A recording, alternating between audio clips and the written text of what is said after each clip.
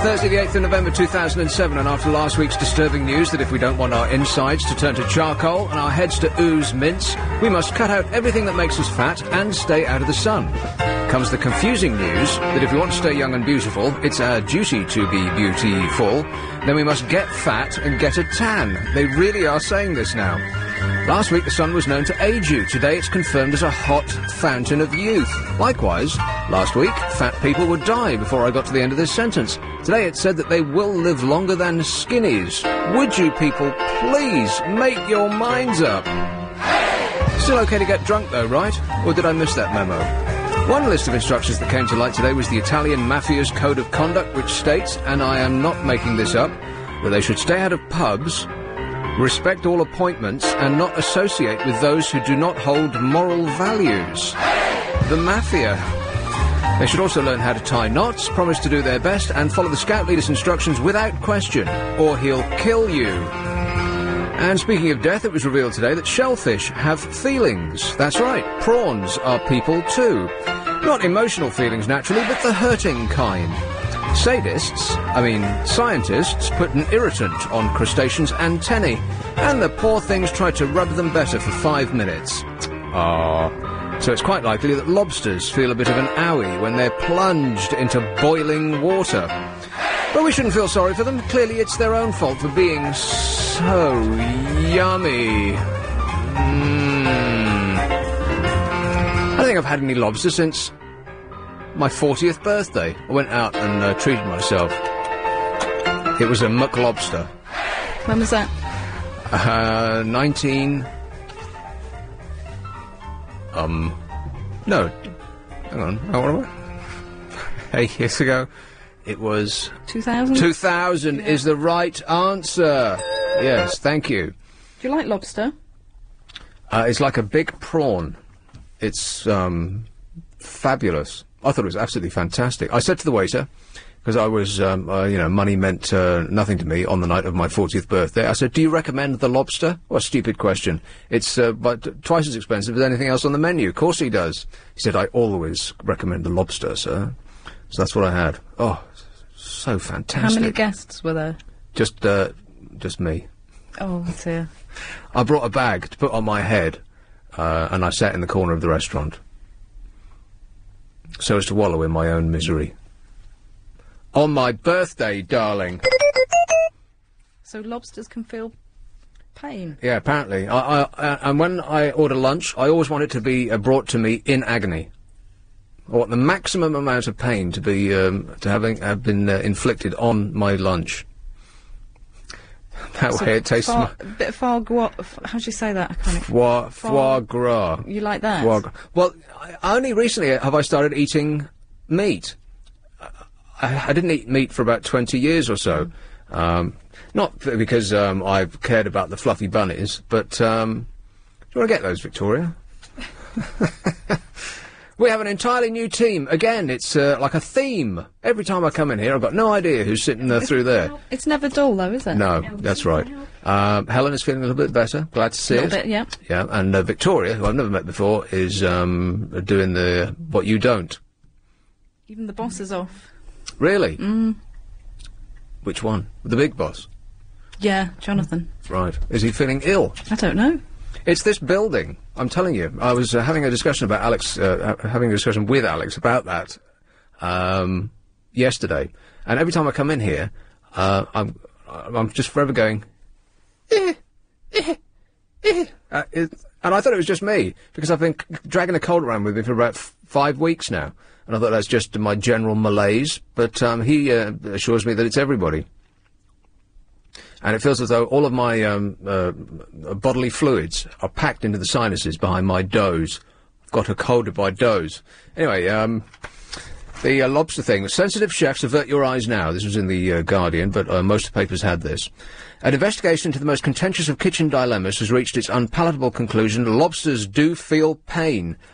I don't understand why this would be questioned. Of course, all animals feel pain. That's the only way by which they can stop doing something that might kill them, right? I mean, that's the most basic of animal responses, surely. Because if you do something, if any animal puts its hand into fire, then the pain part is the alarm bells ringing that tells it to stop doing it. Little light goes off in their tiny little animal brains. Warning! Warning! It says, stop doing it. And so of course they feel pain. The question of crustaceans' ability to experience pain has become an unlikely obsession for some scientists. Over the past few decades, the question's been batted back and forth as fresh evidence comes to light. 2 years ago, Norwegian researchers declared that the answer was a firm no, claiming the animal's nervous systems were not complex enough. And I bet that if it weren't so absolutely delicious, then nobody would have done any research at all. It's just that you feel guilty for cooking something. And foie gras is probably the same. I've never tasted it because, as I say, I've only just recently started eating meat from a 20-year layoff. And I'm easing myself in slowly. I'm very upset that they're telling you can't eat bacon now, because that's the most delicious thing I've had so far. Chicken is okay, but it's just okay, really, isn't it? I mean, it doesn't really taste of anything. It's a bit chewy, unless you cook it just perfectly to the second, when it can be quite moist. But in my experience, that never happens when you cook it yourself. It always comes out the texture of a beer mat. But bacon, on the other hand, you can cook that until it's properly dead, and it still tastes yummy. In fact, the more you cook it, the more delicious it becomes. Bacon's gorgeous. Yeah, isn't it? And so, and that's my favourite so far. And now it's as though they showed it to me, and then they took it away. The latest salvo, published in New Scientist today, comes from Robert Elwood, an expert in animal behaviour at Queen's University in Belfast, who obviously has nothing better to do, with help from... Because, I mean, really, what's the point? I mean, you determine that shellfish experience pain, and then what? Where's that going to lead you? It's just scientific research for the sake of it. Onanism. I don't really get it. Or maybe it's to make you feel guilty while you're eating it or something. Well, that can be the only reason, in order to protect the feelings of crustaceans. The way he did it was, he set about finding an answer by daubing acetic acid onto the antennae of 144 prawns. Immediately, the creatures began grooming and rubbing the affected antenna, while leaving untouched ones alone. So all the ones that he'd dipped in acid. But why didn't you just do 10? Why 144? It seems an odd number. I've got no idea. He said that the response is consistent with an interpretation of pain experience. In other words, they're feeling pain. The same pain sensitivity is likely to be shared by lobsters, crabs, and other crustaceans, the researchers believe. He said that sensing pain is crucial for even the most lowly of animals because it allows them to change their behaviour after damaging experiences and so increase their chances of survival. Is that not what I just said? How can one person be so right all the time? Staggering. The claim will add weight to campaigns by animal rights organisations which protest against lobsters being boiled alive. Really? I'd have thought they'd have been keen on, like, foxes and bunny rabbits and, like, you know, fluffy things that you might want as a pet or a stuffed toy, but not lobsters. There's nothing nice. You want to cuddle a lobster, you'd never smell anything else again. Conscientious eaters need not necessarily abandon lobster. Other scientists believe that the debate is far from over. Many think only vertebrates have advanced enough nervous systems to feel pain, and suspect that the prawn's reaction to having acid daubed on their antennae was an attempt to clean them. Shrimps do not have a recognisable brain, says Lynn Snedden, a Liverpool University researcher. Oh, they've got such a yummy tail, though. You could argue that the shrimp is simply trying to clean itself rather than showing a pain response. Some other chap from Salt Lake City stressed that most animals possess receptors which respond to irritants. Even a single-celled organism can detect a threatening chemical gradient and retreat from it, but it's not necessarily sensing pain. So go ahead and tuck in anyway. It's 7:15. Here's Alan Joyce with LBC Travel. Thanks, Nick. We're just getting word in from Matt on the jam line that the M3 has 2 lanes closed heading away. 97.3. 0845 6060 973. Nick Abbott. Here are the studio calls flashing up on the indicator. First in Crawley. Hello, Richard. Hi, Nick. Richard. You might remember yesterday we were talking about high-speed trains. Oh, yesterday, when all my troubles seemed so far away. Oh, have you had a bad day? No. All right, fair enough. Well, you might remember that we didn't quite finish our conversation, and you were sort of, well, you must have obviously been waiting for part 2. So I'll go for it now, I guess. The next exciting instalment in whatever it is you're saying, yes. Okay, well, you were sort of worrying that the high-speed line costs so much money. Okay, here, I can't remember the exact figure, so I'll just pull some from space. £5.6 billion it cost to pull the extra train line, instead of going into Waterloo, for it to go to King's Cross. They have to go underground, right? Yeah, that's £5.6 billion, £800 million to clean that shed that the trains will leave from, all to shave 20 minutes off going to Paris. I mean, it only takes 2 hours 50 anyway. What difference does it make? Well, I mean, the time saving is not really the main thing. I mean, it's part of it. I mean, the main time saving was when they built the first half of the high-speed line. Yeah. And you might recall when you went to Paris a few weeks ago, you actually went fast through Kent, which didn't happen before. Right. Relatively fast. It really picked up speed when it got to France. No, it's actually the same speed in Kent as in France now. Is that true? 186 miles an hour. Why does it go so slowly through the tunnel? Yeah, it's 60 miles an hour through the tunnel only. Why is that? I don't know. I think it must be safety issues. Oh, health and safety, bound to. Yeah, there's a man at the front running in front of the train with a cone. Yeah. I mean, you've got all the other, all the other sort of car shuttle trains as well.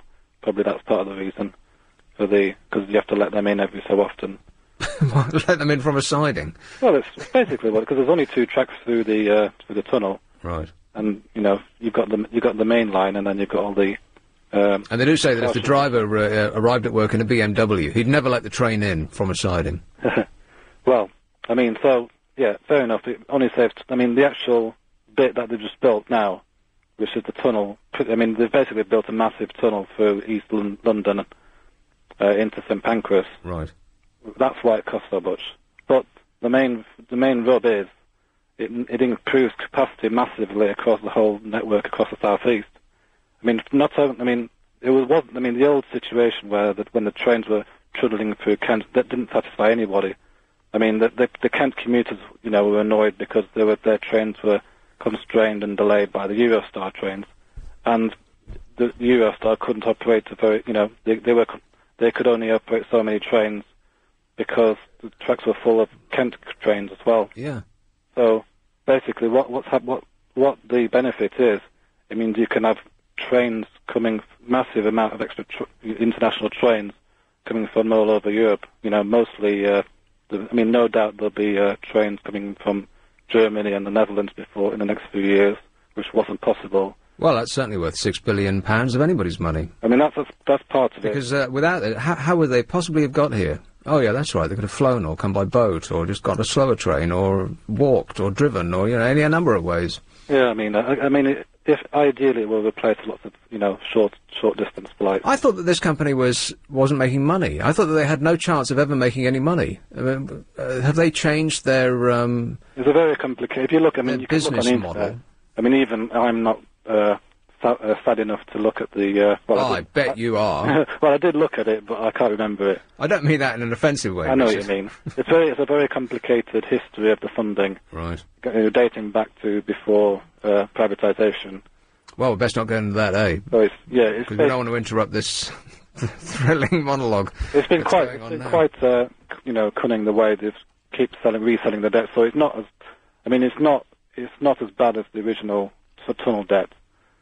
So basically that's the. So if we live to be 1,000, they will be making their money back eventually. Yeah. We'll see it. Yeah. There's so lots of clever bonds and things.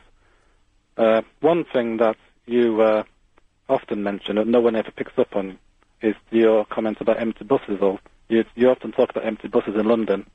Well, I think like everybody in London, is very. We didn't make much of a fuss about it, and I don't think there's many other capital cities in the world that would have just let one of, if not the icon of the city, to just be allowed to be removed from the roads, which was the Route Master bus. There can't be anybody in London that doesn't like the Route Master bus. Well, it does actually. It's the hop on and off ability of it that's the thing, because you spend all your life in a traffic jam, and you're pulling your hair out because you can see the bus stop, but you can't get off it until you're at the bus stop for health and safety reasons. Well. And so the man who said that, what was the phrase? It was something like only a cretinous buffoon would take the buses off the road, and that was Ken's phrase, more or less. I paraphrase. He was the man that did it, the cretinous buffoon. He was recommended. Basically, he took advice from from the people in TfL. Right. Well, there's no excuse for it. It should have stayed. And what they replaced it with is a double-decker bus with the top taken off and hooked onto the back. So it takes up twice as much road space. But the other day you were saying that a lot of buses are empty. They are. So, if buses are so empty in London, how come capacity is so desperate that they have to have bendy buses?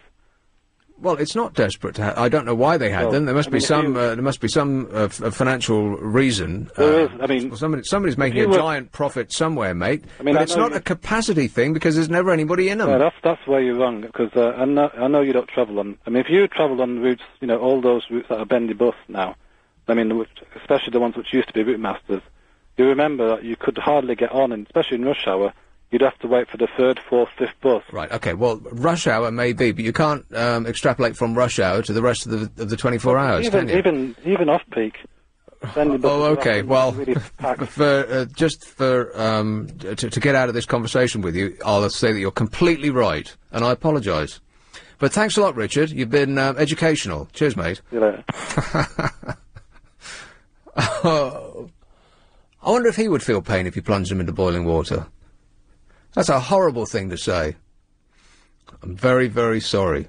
It's just, I was losing the will to live there for a while. But it's his delivery. It's the way he tells them. Still, nice man. Here is, Catford. Oh, Trixie. No, that was really mean there. That was a very I'm lashing out wildly. Lovely, lovely person. Sorry about that, mate. Yes, thank you. He was giving It's the pills that I'm on. All right. Okay, you're squeezing me up against an advert, you meanie guy. I'm going to straddle you over it. Are you? Oh, that's very kind. Let me rephrase that. I'm going to tease across the break with you. People will be on the edge of their seats. Wow. Thank you. How are you? I'm fine. Did you get blown about today?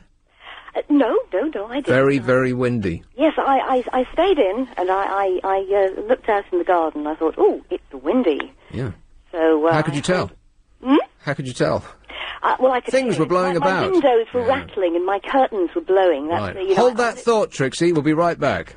Great presenters. It's really, really good station. C97.3. 0845 6060 973. Nick Abbott. Well, let's get back to it. Trixie. That was good. That was a little relax, wasn't it? Yes. Thank you so much. Not at all. My pleasure. Oh, right. Well, where were we? Oh, yes. I don't know. Oh, we were outside. You were peeking out the window, and you'd peeking out the window, come to the conclusion it was windy. My curtains were blowing, like crazy. Mm-hmm. So I've been holed up in the smallest room in well, not the loo, in the second smallest room in the flat, and the cats and I... You were holed up in the smallest room in the flat? Yeah, well, I've only It's not a nuclear fallout. I can only now just turn on my radiators, or turn them on and off as I want to.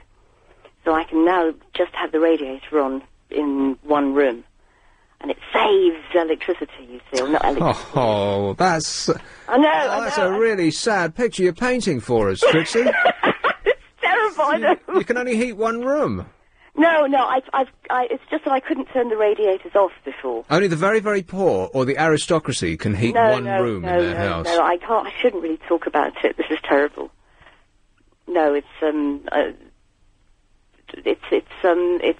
expensive. Never mind. Privately rented. Privately rented, right? Yes. Electricity not included in the rent. No, absolutely not. Right. No gas or anything. No. Anyway, enough of that. So I was peeping out the window, and I've been holed up in a nice small little room with... Yeah, I heard, it's the only room in the house with any heating. Yes, no wonder. It's been lovely and cosy, actually, yes. I'm worried, actually, about the north, not north, the southeast coast, The north, the south, the east, the... I'm getting there, you know. Which part of the clock? My sense of geography is not terribly good. I'm left-handed. Oh, well, that explains it. Yes, I mean, west is the only point that you missed. Really? Yeah, you sure it's not in the west? Could be. I'll send you a compass in the post. It's the opposite. That's right. I've just learned it's west-east, not east-west. Yeah, and you know how you remember that? Because it spells we, not ew. Hey, I like that. See? I hadn't realised that. Yeah. Okay. Well, anyway, I mean, any fool know north is up, but the west and the east it's like left and right. Sometimes it foxes you. No, is south. In an emergency. Everything goes down, and that's where I'm sort of... Doesn't it ever? Yeah. With each passing second. Yeah. Everything's going every year I south. sort of change my bra size and hoik them up, you know. Well, I'm glad that you shared that with us. Absolutely. Anyway, I've been worried about my ex-husband who's up north, and he's got friends in East Anglia, so I called him because according to the news, they're going to have 1 metre tidal surges or something. Yeah, there's... it's horrible. Yes, if you turn on the news channels, that's all they're talking about now. Yeah, no, I've been listening to LBC, and I've been on the internet most of the day. Mind you, they did warn us about this. Most of what the weather forecasters say you can dismiss while you're hearing it, but they did say that we were going to have freezing cold weather. Well, we're still to get that. We'll believe that when it gets here. But they did say storms, and we had something of a storm this afternoon, but then it died down. Yes. And you know what the sad thing is? All the leaves fell off the trees. I know! And they were so particularly lovely this year. It was beautiful, and there was absolutely no reason to pop out for a walk. In fact, I looked into the garden and I thought, oh no. Yeah, too late. They've gone. I've got, the thing is, I've got lots of leaves, and they are everywhere. Yeah, but they're on the ground. Not so lovely there. No, but they cover the grass, and I'm trying to train the grass to grow as opposed to be covered by the leaves. You're trying to train it? Yeah, I'm trying to get some nice grass. I've been pulling up all the dandelions, and I've got some nice fresh shoots of grass. Right, we want to get rid of all those leaves because it will restrict That's what happened last year. Grass's growth. Precisely. Yeah. So, get your rake out, dear. I've got my rake, yes. And I've got my friend to do the raking for The me. amazing thing is that trees hold up such a gigantic weight of leaves. I mean, if you put leaves that fall off a tree into a bag, yes. not only does it take up the cubic space of your house, but it just weighs a ton. I know, it's incredible. How do they hold it up? I really don't know. I really don't know. It's probably got something to do with nature. Well, there's probably something to do with that, yes, which is why we really should recycle in the back garden, but we don't want to get onto that subject. No, it is like an education, this show, isn't it? It is like an education. No, not really, But no. you're going to get all the animal activists onto you, and possibly the Richard activists onto you. You know. The what activists? Cruel to Richards and lobsters. Richards? Yes, absolutely.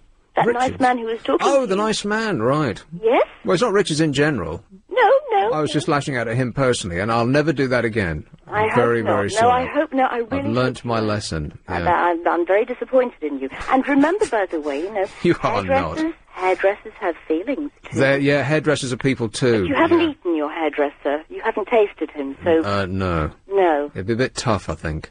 Possibly, yes. Anyway, you're leading us down strange routes now, Trixie. Yes, lobsters and shrimps and prawns also have cholesterol. I would like to warn you. Oh, they do, yeah. But all the best things are going to kill you anyway, so you might as well just hold your nose and dig in. I'm going to be a beautiful corpse and die really young. Well, I'll look forward to seeing that.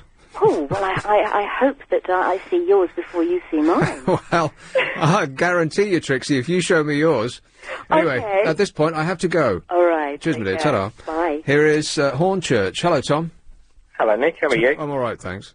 Good, fine. Trains and the Channel Tunnel. Yeah. Reason why they have to slow down is because of heat. Heat? Yeah. If they go too quick, they generate too much heat and the air conditioning system can't cope. Is that right? Yeah, things like buckled train lines and, you know. And, you mean they heat up the air? Or right? No, they heat up the air in the tunnel. Yeah, you've got a few sort of air conditioning like systems, if you like, along with it, that keep the tunnel cool and what have you. Have you been on it? I have, several times. Isn't it amazing? I mean, you do, when you come out of the tunnel, you realise how fast you're going, because inside the tunnel, of course, you are sensorily deprived, and so you don't really know how quickly you're going.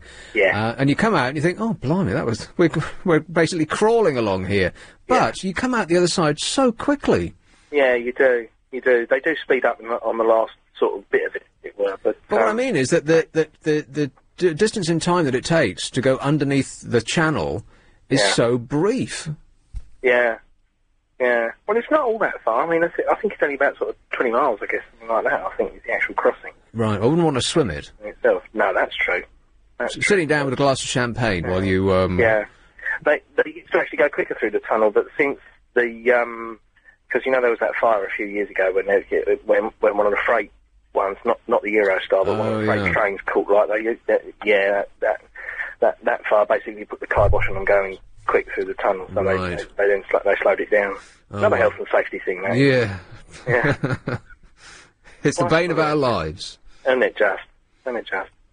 So that's the facts. Okay. Well, thanks for straightening that out for us, Tom. No problem, Nick. Cheers, mate. Ta-da. Yes. I do like the train a lot, actually. Have you been on the train there, Helen? What, the Eurotunnel? Yeah. Yeah.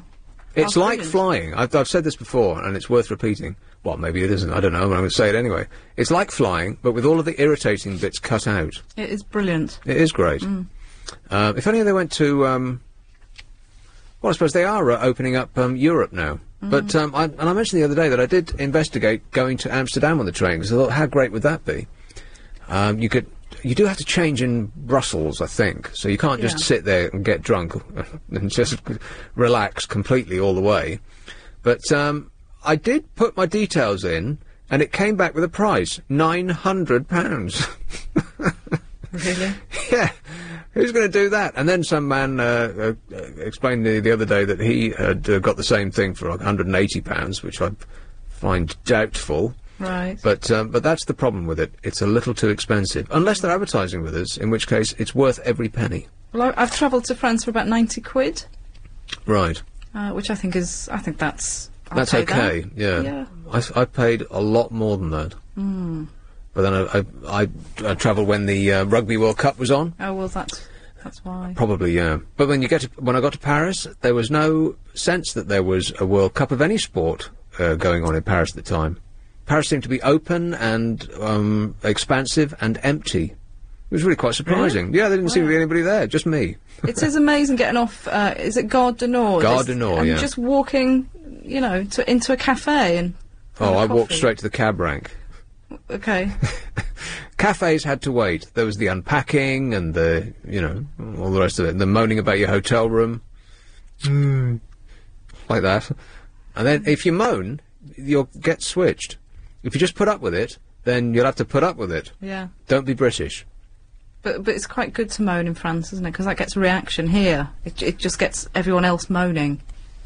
Well, it's our national obsession, isn't it? Because we like to say all mustn't grumble, but the phrase mustn't grumble follows a giant grumble. Usually, yeah. Yeah. Oh, you know, my lumbago, and I've got my piles, and, you know, all of that. But mustn't grumble. You having had your ear bent for the last half an hour by an old dear that's been grumbling. Still, they've got to get it out. Better out than in, eh? Absolutely. We were told on the train, on Eurotrain, not to bring any ham or cheese with you. If you had a ham sandwich, to put it in the bin right now. Really? That was the announcement to that effect, yeah. Which I thought was bizarre. Like Jack Bauer on 24. Drop the ham! Step away from the ham! Something like that, yeah. Well, why? Because they have better cheese there? Better ham? I thought that you weren't allowed to bring meat and dairy products from outside the EU. But within... Actually, do you know what? I think it was when the foot and mouth... right. The first one, about 4 or 5 years ago, I think it was then, that you couldn't bring any ham. Which I don't get, really. No. You can bring any meat products, but I remember specifically him saying ham. Right. In a French accent, which I thought was really odd. So yummy. 7:45. Here's Travel Now with Alan Joyce. Thanks, Nick. The M3 still has 2 lanes closed. LBC 97.3. 0845 6060 973. Nick Abbott. I enjoy working with people. And I really mean that, Vincent. Hi, yeah. Vincent. Vincent Majestic here, London. I've been holding on, sorry, it's all been happening. It's nice to be listening to what's been going on. I like to just mention that, obviously the privatisation, because I was a clippy, of the underground did play a big part, of, if you like, where people had to decide where they were going, because it was quite a heavy cost. You know, I'm sorry, whoa, back up. You were a clippy, by which you mean a bus conductor? Correct, yes, right. And then what? It went up from 40p to £1. What did? You know, like the journey, end of journey, so, which was like, you know, like 50% rise, if you like. Right. And obviously then they made the amendment for the young children as well, that they couldn't be travelling after 9:30. Yeah. They then had to pay an adult fee. But what's the overall point that you're making? I'm a bit confused. What are you saying? Oh, I was just agreeing that the privatisation in the end did see quite you know, like it actually stalled things a bit to maintaining, you know, like the bus service and the underground, you know, that was all. But my main issue that I phoned up about was Thin Lizzy. Thin Lizzy, yes. Thin Lizzy, correct. Thin Lizzy. Rock and roll! Yeah. That's it, rock and roll, man, and let it rock. You know, and Phil Lynott, and I just wonder what it was about him, about them, because I just believe they were some great band, you see, in the 70s, and they never really filled their full right of recognition, you know. Well, because they didn't have the songs, mate. They had a few good songs, not much. Yeah, that's probably what it was, but I just wondered what it was. Was it he was a bit imposing because he was like a half caste and half Irish? Yeah, he's in the history of recorded music, he's the only Irish black bass-playing lead singer that any band has ever had. What a combo! He's quite true, quite right. And I would just like to make a message to my cousin today, Al, because he's taking his driving test, and I hope him success today. All right. And that I've just moved house. He's all right. He'll know what I mean. I've moved. All right. What's your new address, Vincent? It's number 2. Whoa! Well, Saved by the Bell, I think. But thanks a lot anyway. That was, I have no idea what that call was about. Hands up, anybody who has a clue what that call was about. Hands up in there? No. No one? He was very odd. Well, he was a very nice man, but he was, yeah, all over the place. I think he's right. When you call, you must make notes. You must have your mind razor sharp and in a linear form. That's right. Focused is exactly correct. We must have more focus on this show. Oh, in fact, focus would be great on this show. Rock and roll! Let's have Hocus Pocus on right now. Here we go. Haven't got that one? Nope. All right, then I'll just carry on with this. Here is Sheffield. Jessica. Hello, Nick. Jessica. I half thought with the demise of Ian Lee that the wacky caller might have disappeared, but... Was he wacky? Yeah, obviously he's alive and kicking. He didn't seem wacky to me. He seemed the very antithesis of wacky. Well, I think he was an Ian Lee kind of caller. Really? Yeah. Ian would have cut him off after 30 seconds. Oh, well. You failed. Never mind. I fail again. Never mind. I was just trying to get to the bottom of it, but apparently there was no bottom. I don't think there was any point. No. But that's the point of Ian Lee's callers, really. Anyway. Since you're talking about transport, my normal mode of transport, because I commute between London and Sheffield, and normally I take the train, which I love. Yeah, let the train take the strain. Yeah, I'm a big fan of the train. It's a 2.5-hour journey. I can get stuff done. I can listen to stuff on my iPod or read a book. Other MP3 players are available. Yeah, of course they are. But today they're striking. I'm not quite sure why. All I know is it's the third time money, in health 3 and weeks. safety, something like that. Yeah, something. Bound to be. But what it meant was that I drove today. I don't normally drive from London to Sheffield. Yeah. I know that you've claimed that you used to drive from Leeds to London. 3 hours. Well, you used to say 2 hours. Did I? Yeah, 2? definitely. No, not 2. Surely not. How far is it? Well, it's 151 miles to Sheffield. Oh, well, like I said, 2 hours. Yeah. Well, I drove back at 4 o'clock this morning, and I got back at sort of 6:30 in my car. Yeah. But because I wasn't used to that experience, I had to stop at a service station halfway up. Why? For a bit of a caffeine intake. Oh, yeah. Before I killed myself and other people. Yes. Well, there is that point at which you think, whoa, was I asleep there? Well, and you think, it's time to pull over. Really, I've done that before. That happens during this show a lot. Yeah. But I haven't been to a service station in ages. And aren't they lovely? Well, they're kind of odd. I was there for about 20 minutes, and all of life is there in 20 minutes. Yeah. It's like a Jeremy Kyle show. Mm-hmm. And it's... Have you been to a service station recently? Only enough to know that the very first thing that you see when you go in are gaming machines. Exactly. For the 24-hour gambler. Yeah, and they seem to be being played by kids who look like they've been there all day long.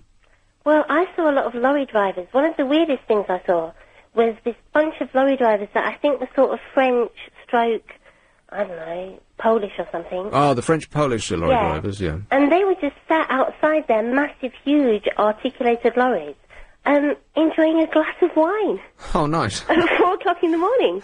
That's great. Partaking of a little vino. Yeah. In the French-Polish manner, Exactly. And I thought, well, I'm joining the road with them in a second. And in the state that I'm in, you know, quite tired. Keep your eyes on the road and your hands on the wheel, and however the rest of that song goes. It was quite a lot of weird people in a small space. And, but I enjoyed it in a way. I was there for about half an hour. And I learned quite a lot about life.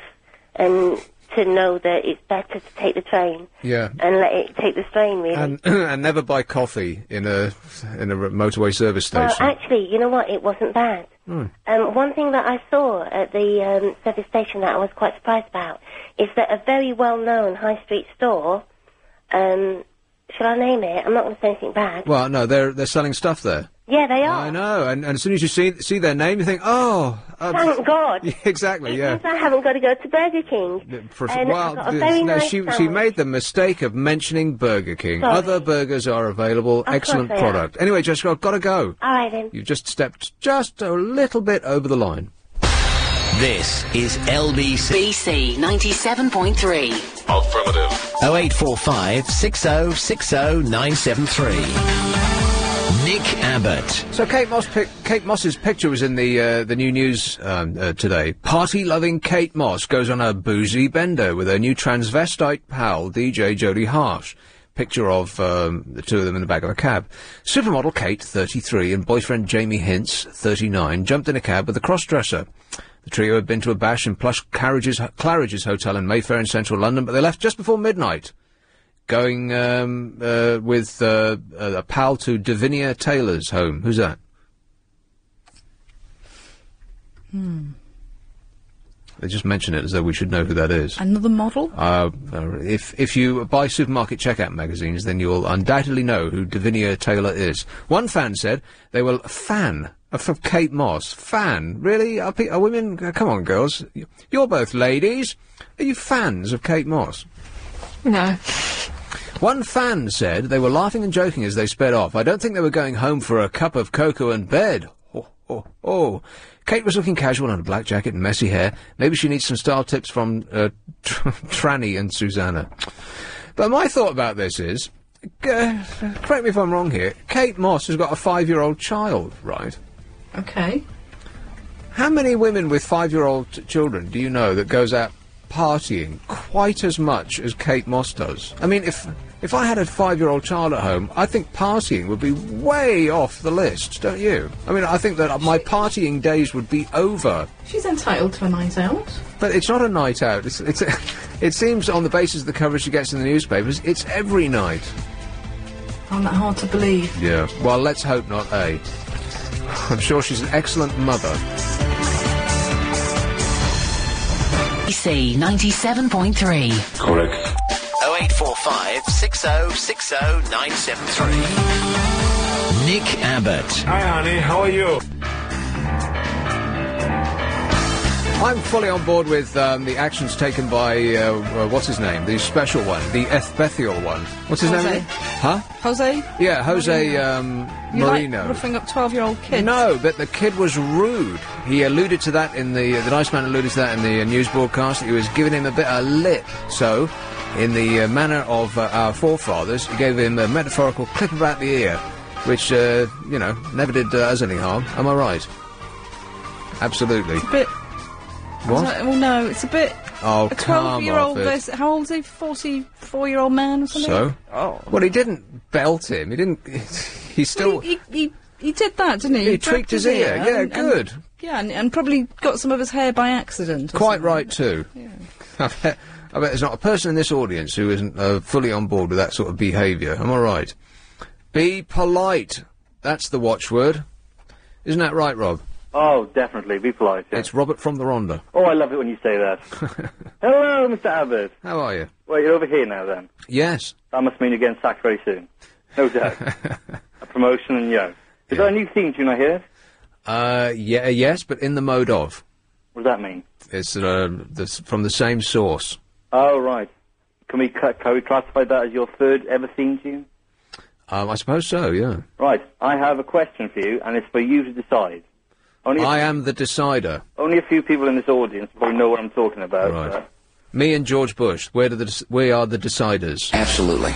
I have access to the phone number, home phone number, don't ask me how, of Elizabeth from Cheddar. How? I got it a few years ago. I called her back then. And Right. would you like me to tell her where you are? Yes, absolutely. Right, okay then. Give it a week and she'll be back on the air. Okay. Maybe I haven't made the right decision there. It'll be every night and every other show. Yes. Well, I suppose I can always decide whether to take her on a daily basis. When you were off the air for a while, I got her number somehow, and I used it for my own purposes. Okay. This is a person that used to call me at another place that became so popular as a caller that she had her own fan website. And songs. And produce. She sold T-shirts. T-shirts were sold in her name. She had mouse mats and all sorts of stuff. Songs. Thongs. That's With right. songs on the front. I thought you said songs. No. Thongs. No, yes. Anyway, right. What an awful thought. Something to look forward to. Yes. Right. Has your accent ever changed? Has my accent ever changed? You brought up in Scotland, you said. Yeah, and when I was in Scotland, I was determined, as a 14-year-old, when I first went up there, not to get a Scottish accent. So I actually went out of my way to watch The Sweeney in order to brush up on me Cockney. Did it work? Well, I don't seem to have a Scottish burr, Well, so that's maybe. it. I've been listening. I plucked up the courage the other day to listen to an old tape of me calling you. Oh, yeah. Bloody hell, my accent's changed. Has it? Yes, I'm very anglicised now. I used to be very Welsh and unbearably can't listen to it. Welsh people are up in arms. Well, you want to get in the media, don't you? Well, I sort of. Well, it's it used to be the watchword of everybody who wanted to get on the radio and on television to lose whatever regional accent it was that you had, because they were considered to make you sound stupid. But now it seems that the regional accents are just the very thing. You got to have a regional accent. Yeah, some are a little more annoying than others, though. That Newcastle man, the bloke from the Tyneside that they get to do the Big Brother thing, that's just plain silly. That's just a step too far. No one speaks like that, do they? I'll tell you what, something else was slightly annoying, because I'm sure the BBC used to have standards, but they've now got, like, a African correspondent, or he's something like Africa or East Asia or something like that. Yeah. His name's Johnny Diamond. Johnny Diamond? Yeah. Some second-hand car salesman. Yeah, or a DJ. Hey! Reporting on your latest death, Johnny Diamond. Johnny Diamond! Well, hey! Johnny Diamond. I know, listen out for it. It's all got funny names. There's Gordon Farquhar. Yes. 5 Live and others. Anyway, have you seen the list, no doubt you have, of who's going in the jungle? Well, I glanced at it briefly, and I recognised maybe one or two of the famous celebrities that are going to be all over ITV soon. Who are all those people? Well, let's give you a test, shall we? Yeah. Anna Ryder Richardson.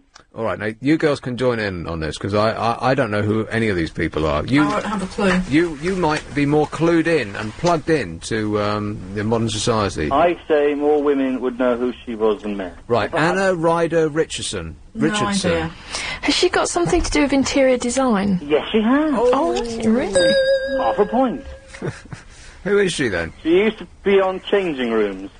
Right. There we are. I've got no idea what that is. Let me guess, it was, she went into some poor dope's house, which was covered in dog hair and pictures of dead family members. Diana.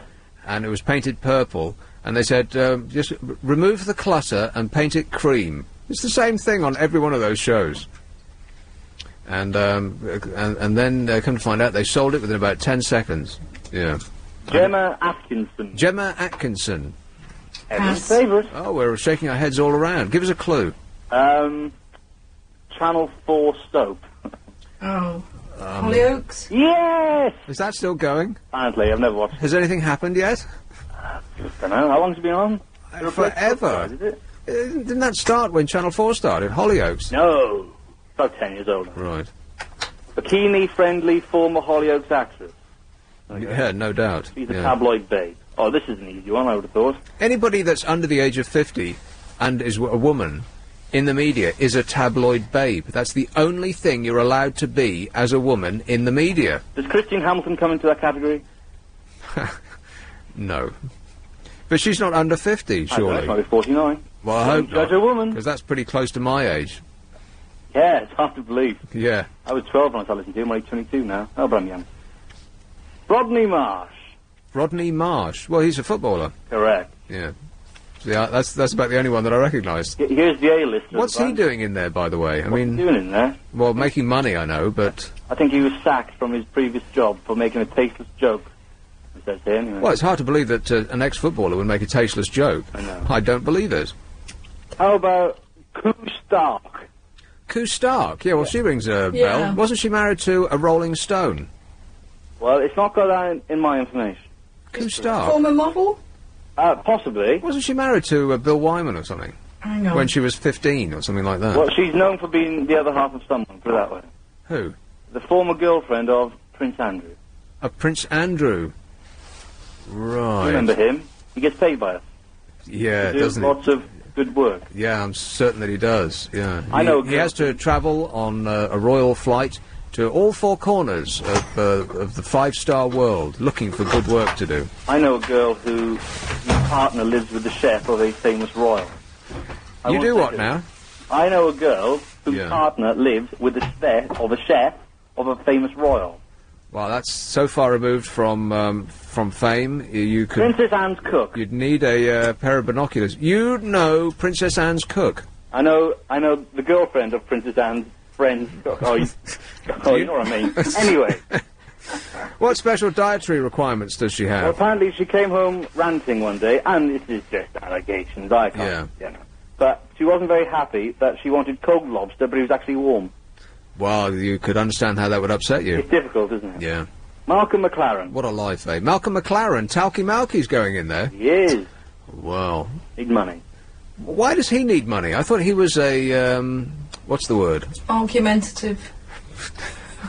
Yeah, Pop producer. That's true. But an impresario. He's a, what do you call it? Entrepreneur? Yeah, well... Legend, isn't it? An entrepreneur of bands. What's that called? Isn't he married to Vivienne Westwood? Or used to be? Vivienne Westwood. The designer. Well, they started was it Vivienne Westwood that they started the sex shop with? Yeah. Right. I didn't think he was... Is he married to her? I don't really know. A close connection. Hasn't she done well? Dame Vivienne Westwood. Oh, well, yeah, of course. Mr. Nick. Who Janice else? Dickinson. Janice Dickinson. Yeah, we all know her. Remember her from, yeah. Not Rock Follies? No. Isn't she a model? Yes! Oh, God. 4 points. So, all the men are people that have actually done something with their lives, and all the women are modus. Well, is that right? Let's get those on the list first. Okay. Kerris Matthews. Kerris Matthews. Oh, a singer. Singer, yeah. Welsh.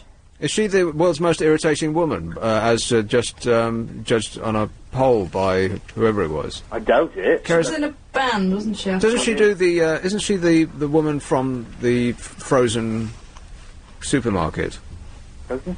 No, that's there's a supermarket that deals in. Kerry Katona, isn't it? Oh right. Yeah. Keris Matthews, Keris. You know, you can understand how I'd be confused. Yeah.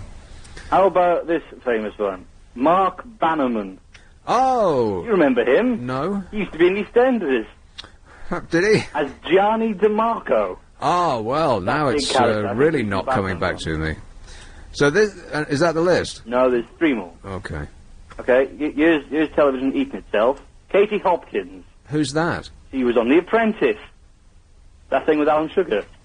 She was a contestant on The Apprentice. She was a contestant. Well, I bet I know which one it is. She was the one that everyone said was a giant word beginning with B. They call her Super Bitch. Right. I tried to dance around it carefully, but you just blurted it out. Well got a done. super in front. Yeah. How about Jason J. Brown? Oh, well, I'm glad you said Jason J. Brown to distinguish him from Jason Brown. I don't know who either of those people are. He was in Boy Band 5. 5. So much better than 4, don't you agree? Oh, it's 25 years of 4. Marvellous. Oh, this is my favourite of the Club Bunch. This is what I'm going to tune in for, specifically for this person. Is this And Finally? If you want it to be. Christopher Biggins. Christopher Biggins? Yes. Even you laugh. He'll be arriving in drag, thinking he's going to a panto. And Joan, darling, will send her love and flowers. Right. Anyway, I'll leave you with that. All right, thanks a lot, Rob. Doodle pip. Cheers. There's another programme that we can put in our diaries to avoid straight away. It's 8:16.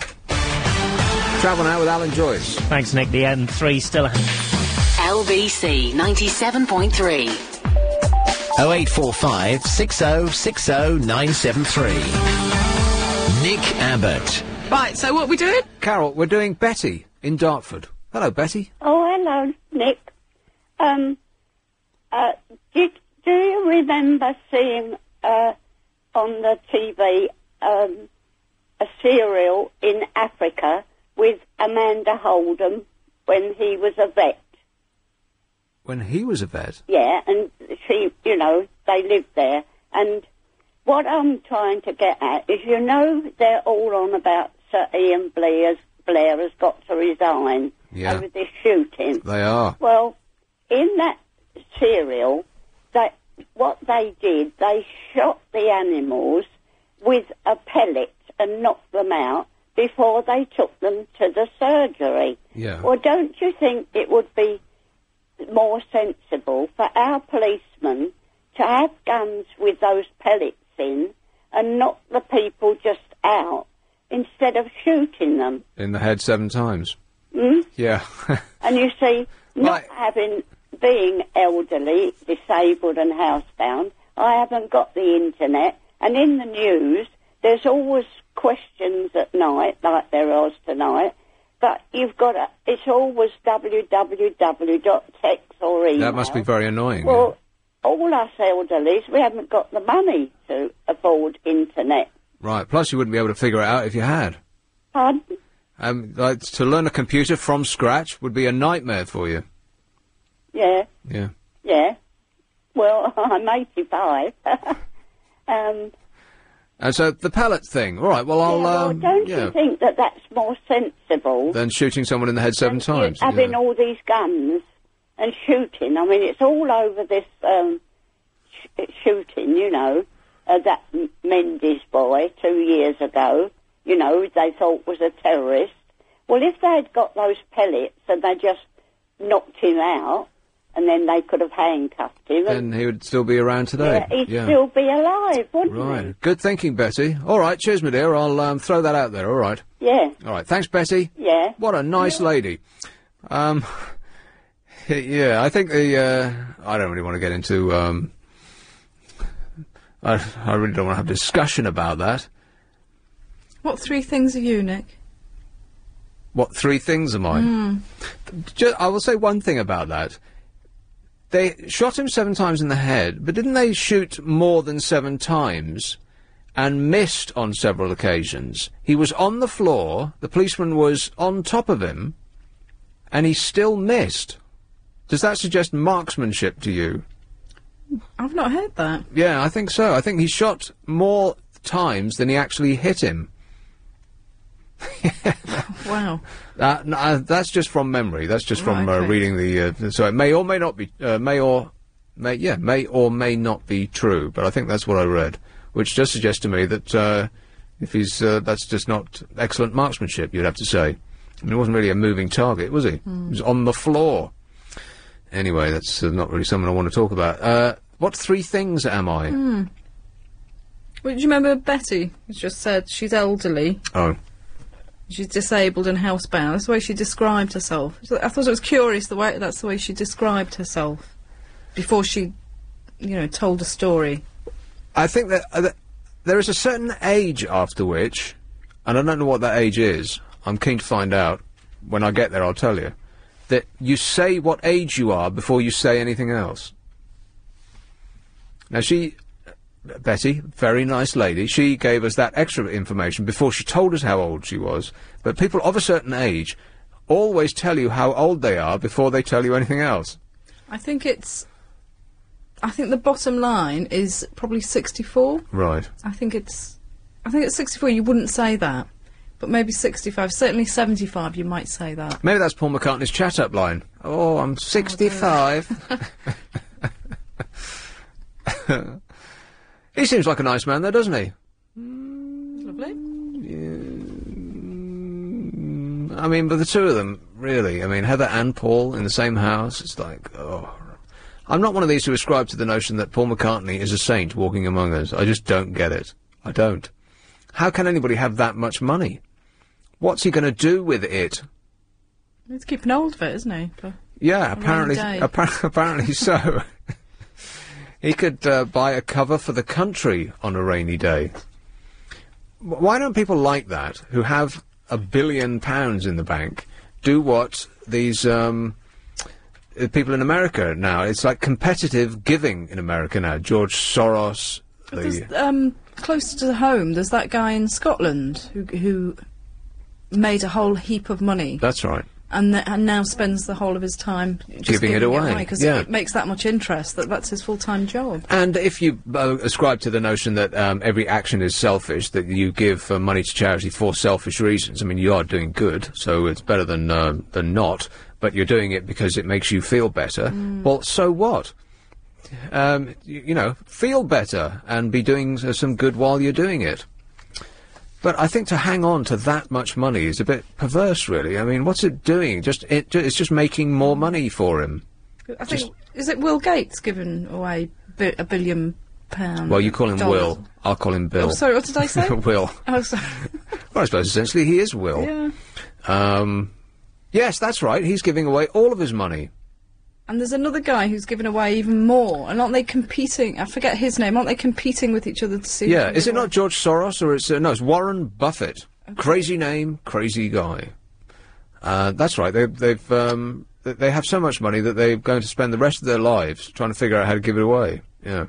And people like Paul McCartney and people like I don't know. Mention any famous billionaire. Rather than just acquiring things, wouldn't it be a lot better to just give it away? Because after your first 100 million, I mean, I can understand people with, like I read a report from someone who hires out yachts to millionaires, and he says he much prefers people who are worth 100 million to people who are only, in inverted commas, worth 10 million, because the people who are worth 10 million, they can't really relax with the money that they're spending on this yacht, because he was saying that it's a relatively tentative amount of money to have. You could lose it all if you just went crazy and started spending. But if you've got 100 million, well, I mean, you could be insane 24 hours a day and still not get through it, if you live to be 200. So once you've got 100 million, just give the rest of it away. Wouldn't that be a good idea, Sir Paul? Is that why we don't like him? It's one of the reasons that I'm not as in love with him as the rest of the country appears to be, although I have my doubts about that. But the other reason is that we just have his sainthood rammed down our throats by the press all the time. partly because they've decided that Heather McCartney is the world's most evil woman. Yeah. I'm sure that's not true. But in order to make her seem all the worse, they make everything that Paul does seem all the better. I mean, the reports of them walking hand in hand on the sandy shore of Long Island or wherever they were and sharing a romantic meal, and how what a wonderful human being this new woman in his life was, and she's done, wonderful work for charity, and she's selfless, and on and on and on, as they're describing Mother Teresa here, just in order to make Heather seem all the worse. There can't be another person that hasn't actually committed a crime that you can think of that's being treated worse by the press than Heather McCartney. What's going on there? That's what she said herself, wasn't it? Was it? I think so. Well, I saw her briefly on the programme where she blew her top. Yeah. And I just saw the look on her face, and I thought, I've just had breakfast. I don't really want to hang around and look at that, but it looks like it's an ill-advised move. But I can't think of anybody else who's come in for so much invective from the press who hasn't actually killed someone. Can you think of a single person in the last 20 years? Well, Jim Davidson, no. I mean, a certain section of the press doesn't like him very much, but it's not really on the same scale, is it?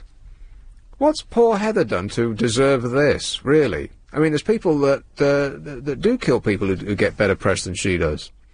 Anyway, that's me sticking up for the underdog. This BC 97.3.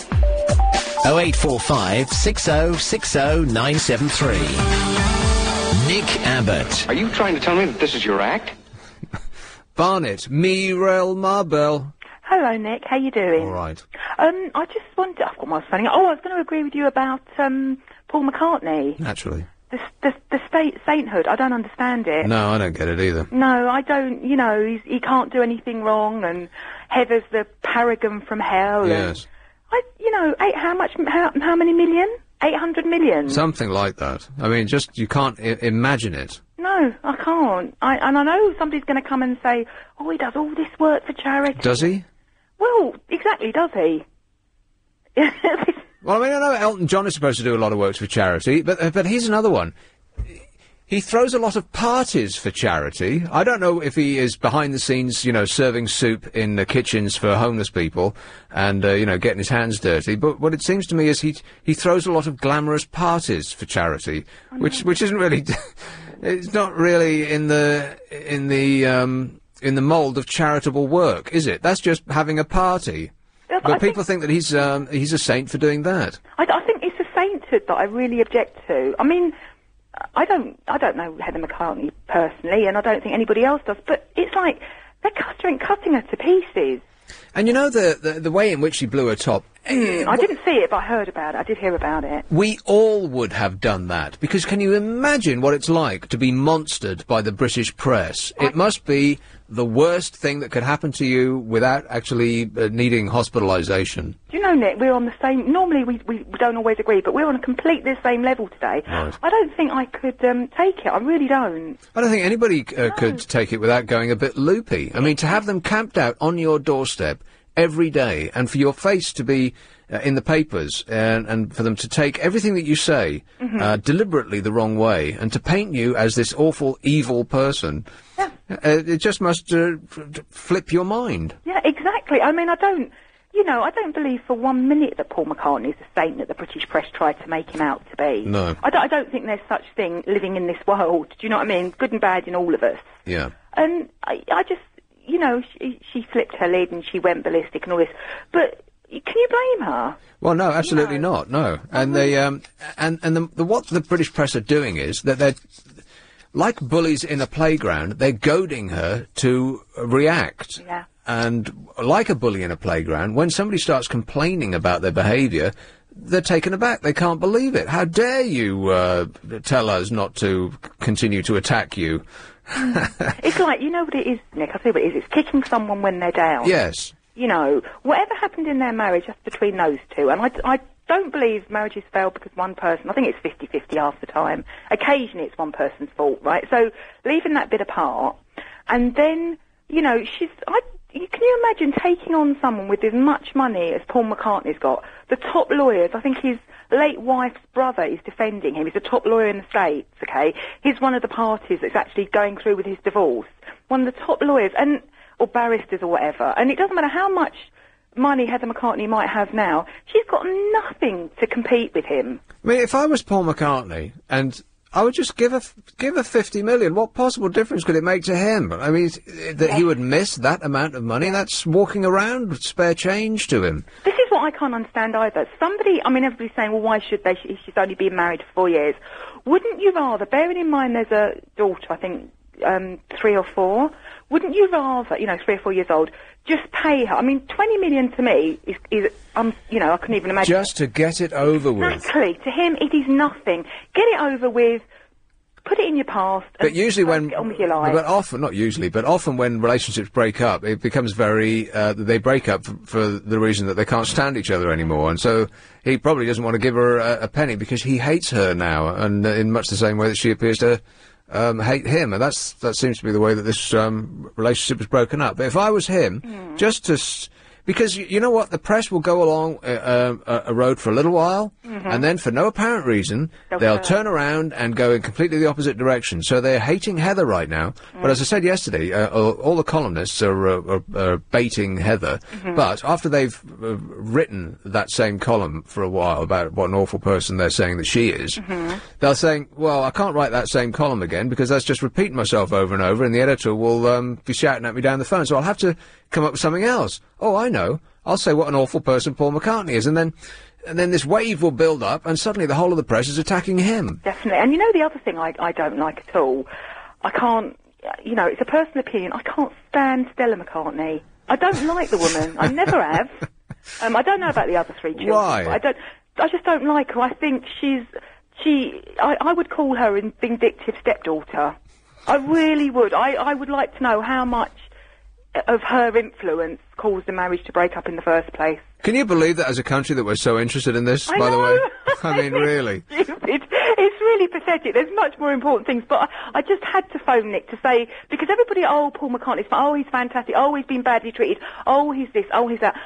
Please, pass me a sick bag. Exactly. Pay the woman off, get it over with, get on with your life. But you know what? This minutiae of other people's relationships, it's basically... because we don't have the ability to natter over the fence in the backyard anymore, because no one's got a backyard anymore, because everybody lives in flats. I can talk to anybody. Can you? That's not true at all. I just think it's because it's in the papers, isn't it? And it's someone famous. Well, it's a modern equivalent of gossiping to your neighbours. See, nobody speaks to their neighbours anymore, and so we have to read it in the paper and do it mentally, or on the phone to a show like this. Absolutely. All right. Thanks a lot, Morel. Take care. Cheers, my dear. Ta-ra. Bye. Hey, the Mafia have rules. Have you been, I hope you've been catching up with the Sopranos. It's on every day now. I think 5 days a week on More 4 or More, one of those extra 4 things. Right from the very beginning, they're showing them once a day. It's not too late to get in there now. But come to find out that the actual Mafia have a rule book. Members of the Italian Mafia are bound by 10 commandments, which include punctuality. Punctuality! Can you imagine that somebody actually wrote that down for very important. The Mafia? Well, it is. In anything. Well, I suppose so, but for the Mafia? That'd be the top of my kind of... If I was head mafioso. I mean, if you were having a meeting with a mafia person, yeah. Would you insist that they arrive on time? Absolutely. You'd give them a bit of leeway, I think. On time. Really? You'd lay down the good. law, right? Others include avoiding bars. I thought that's what they did. Well, it's certainly what they do on TV. They just hang out in the strip club all the time. I don't think they drink, do they? Don't they? No. They eat. Maybe eat. they can't drink for eating. But they need to be very focused. I thought you were going to say fat. And they all seem to be very, very fat. I wonder in real life if they are that fat. I suppose it is a reflection of reality. Apparently the only note that the actual Mafia gave Tony Soprano in the run of The Sopranos. Tony Soprano, the main character. The only thing that the word came from the actual mob to tell him not to do something. Right. Because it wasn't reflecting well on the mafia. Right. And you'd think you would pay attention to a note like that. You would actually act on it. I would. You wouldn't just drop it in the bin and say, oh, they're, screw them. Was not to wear shorts. Good point too. Because he, in the very beginning, he was having a barbecue in his back garden with all of his suspicious mates, and he was wearing shorts because it was in the summertime and it was hot out. And they took great exception to this. Mafia men don't wear shorts. Good rule. They sound all right, the mafia, so far. Actually, you're right, they do. Nice people to do business with, probably. They must not look at each other's wives. It just keeps getting better and better, doesn't it? Yeah. A list of rules was found among papers seized after Monday's arrest of Salvatore Lo Piccolo. And if you're in Italy and you've got a middle name that's in inverted commas, you're in the mafia. I mean, that should be a sign to the police. I mean, if your middle name is The Knife, then you're guilty. A typed sheet of paper bearing the title Rights and Duties was among documents Lo Piccolo apparently kept in a leather briefcase. According to mafia experts, the list suggests bosses of Cosa Nostra, the Sicilian mafia, wanted to rein in the flamboyant behaviour of the younger mobsters who have joined the organisation in recent years. It were gran when I were a lad. People would take a clip around the ear with a 45 and just accept it as, part of everyday punishment. These days, the lip you get from the young mafiosi. Organised crime has a turnover of, guess how much in Italy alone? That's right, £62 billion. Wow. Isn't that staggering? Not million, billion. It's 7% of Italy's gross domestic product, and is apparently their biggest industry. Not clothing, not cars, not energy, food, nothing is bigger in Italy than the mafia. That's quite staggering, really, isn't it? Here are the mobster guidelines.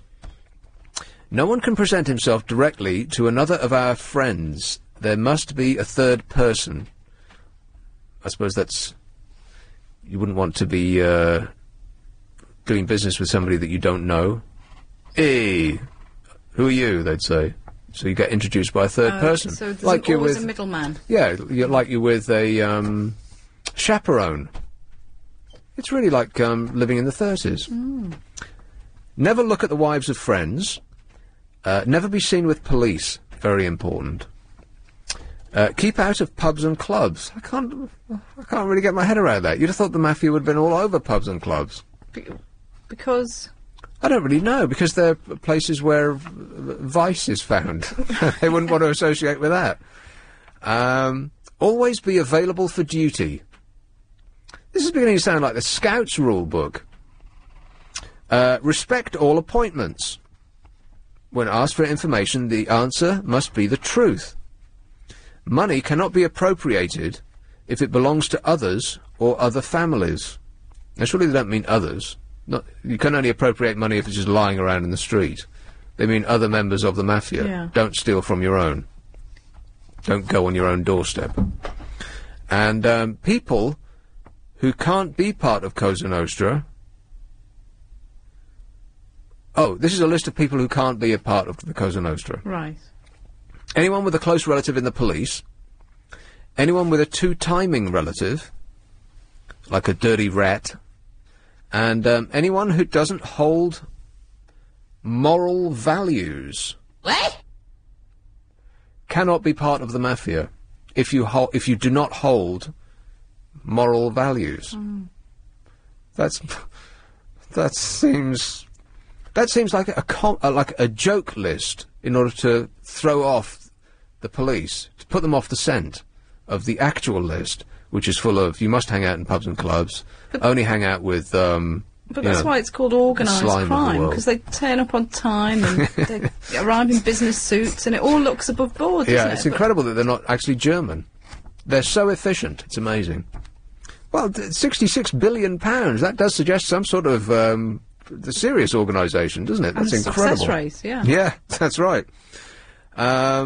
It goes on, I promise to do my best, to be courteous and a friend to animals, and to smile and whistle under all circumstances. You know how to whistle, don't you? You just put your lips together and blow. It's 8:45. Here's Travel Now with Alan Joyce. And if you're heading onto the M3, there... Here's Hackney. Hello, Tox. Hello, Nick. Tox. How you doing? I'm all right. Yeah, I just called in to say, I'm a bit hacked off with this whole Heather, whatever she calls herself, and Paul, what's his name, Yeah. I mean, he's got more money than you know what, and she apparently is not doing too badly herself. So this public squabble, where's their dignity? Do you know what I mean? There's no dignity in it at all. Yeah, it wouldn't be a public squabble if it weren't for the press following them around all the time. Yeah, but the thing is, someone like Paul McCartney, he's been in the public limelight for years, for as longer than I was born. And, Heather, whatever she calls herself, she started off pretty okay, obviously, with, what happened to her and all that. And all of a sudden, it's just degenerated into this unnecessary mess. What happened to silence is the best answer for a fool? Yes, but you can't blame them. It's the press that's following them around all the time. They're the ones that keep writing about it. The reason that we're sick of it is because the press keep writing about it all the time. And if I were Heather McCartney, I would want the option to get my side of the story out, because if you were sitting there having a bucket load of poison poured over you by the British press on a daily basis, without ever having the opportunity to put your word in there, without them twisting it around to make you look even worse, then you would want the opportunity to say your piece. Yeah, but the thing is, she's got the option of going to court, taking them to court for slander or libel, whatever it is. But she's not taking that option. So only the very rich, only the really rich can take on the British press for slander and libel. That's a really rich man's game. The rest of us just have to sit there and take it. I don't know. Plus, it's just going to get worse. They're very much like bullies. They'll keep hitting you in the face, just as a bully would, but if you raise a finger of complaint, they'll stagger back stunned that you could even have the nerve to complain about the treatment that they're meting out to you. So, yeah, I understand why she would want to put her side of the story, and I also... I understand that as well, but, at the same time, I do feel that, there's putting your side of the story across, and there's, trying to have a go, and then expecting nothing to happen. Something's going to happen. It's just like, a flyweight trying to take on someone like Mike Tyson. He's going to knock you senseless. Do you know what I mean? And that's what's happening in this situation. It would have been better if she just, kept stum and waited for this whole thing to blow away, and that would have been the end of that. Right. You understand? That's what I feel, anyway. All right. Okay. Thanks a lot, Tox. No worries. Cheers. But, yeah, I suppose so. I don't really want to talk about Heather and Paul all night long, or indeed ever, for the rest of my life. But it does seem that if I was in that situation, I would want to go on TV and actually say my bit that would be live and unedited by other people, to put across my side of the story.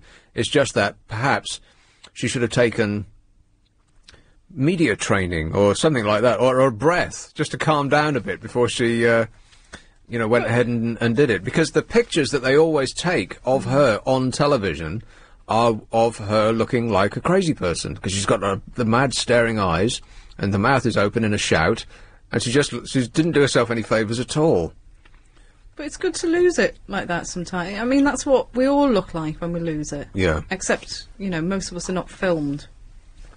Exactly. And so what? She lost it. It doesn't matter. Well, she must be furious. I mean, of everything that's happening to her right now, as you would be if the press was camped on your doorstep, desperate to take anything that they could find on you and make you look even worse than they've already painted you. A witch and a harlot and an evil woman and I mean, just the name that they've given her, Mucker. They must have been hugging themselves with the glee over that, because the tabloid press love giving someone a name that ends in A. It used to be an Australian thing. And then once they started with Gaza, they thought, oh, blimey, we really got something here. And now everyone's name ends in A. I would be Nicker, you'd be Hezza. Victoria. I don't really know what we can do with that. Vicar, yeah. Lovely tea, Vicar, by the way. Thanks for that. Here is a person called Mark. Hello, mate. Of no fixed abode. Yes, Mark. How are you? I'm all right, thanks. Wonderful. Top's kind of stole some of my thunder there, but in the words of the great Mrs. Metcalf, what actually attracted this woman to the millionaire Paul McCartney? Well, you could switch that around. What attracted the ancient and wrinkly old scrope Paul McCartney to a young and buxom, lovely like Heather? You know, they're like made for each other, really, aren't they? Well, it couldn't have been her money, could it? Well, no, exactly. It couldn't. But has it ever occurred to you that her youthful loveliness? I bet. I mean, he was what, 60, and she was 30. Who could have predicted that wouldn't work? Absolutely. I mean, really. I mean, being not the best looking thing in the world, 6'2" with big nose and big ears, that's me, not him. You know, I'm sure if I had £800 million, I would have my pick of some of the most lovely women in the world. Yes, you'd be making out like a bandit. And also, if I was getting involved with somebody who's worth £800 million, I probably would know that in the future, at some point, if things went wrong, perhaps the press might want to jump on my head a little bit. Well, no, I don't think that the two follow at all. Well, look at any instance, other high-profile divorce. Well, okay, well, look at a high-profile marriage. I mean, Rupert Murdoch married a woman who was half his age. When was the last time you read about that in the press? Never. Because possibly there might have been some kind of gagging clause there. We don't know. Not a gagging clause on the press. It's just that Rupert Murdoch owns the press. Some people get good point. Yeah. Some people get singled out for a monstering, and other people don't. And there's often no rhyme or reason to it. It's like sharks in the sea. They'll just scent that there's a weak one there, and then they'll attack. Absolutely, but going back to very, very briefly, going back to the GMTV thing. I was actually walking past the TV when I saw this kind of panicked woman on TV, and I sat and I listened to it. And I really think she did herself a bit of a service. I know you disagree, but she did a bit of a service because I think that was somebody at the end of their tether. And I was a victim of the press. I was like, wow, Paul McCartney, you're a really nasty person. You're being really horrible here. And, you know, and then I thought, well, hold on, Heather, you're a bit of a gold digger. And then I saw this, and it was somebody, you know, makeup off, you know, no holds barred, somebody just going, please, for heaven's sake, leave me alone. This is what they've done to me. These are the things, this is my chance to have a say. And I kind of thought, you poor thing. Yeah, fair enough. Maybe I'm a victim to, you know, what I call GMTV is tabloid TV, but maybe, you know, I'm a victim of tabloid TV, but, you know, she's in the public eye, mate, and she's married a very high-profile figure, you know, somebody who's much loved in this country for some reason. I don't particularly like the music, but I think she should have known that at some point, if it goes wrong, for whatever reason, you know, there could be some backlash. Well, no, I disagree with that, and I also don't think that anybody thinks that when they go into a relationship with somebody. You fall in love with somebody for whatever reason, you don't think, well, what's it going to be like when we break up, because you don't think you're going to break up, in much the same way that giving criminals a long prison sentence isn't going to stop them killing people, because when you're doing it, you don't think, oh, well, what will happen when I get caught, because you're not expecting to get caught. Good anyway, point. Mark, I've got to go because I'm past the break. Okay, Thanks a lot. Take care. This is LBC. LBC. LBC 97.3. 0845 6060 973.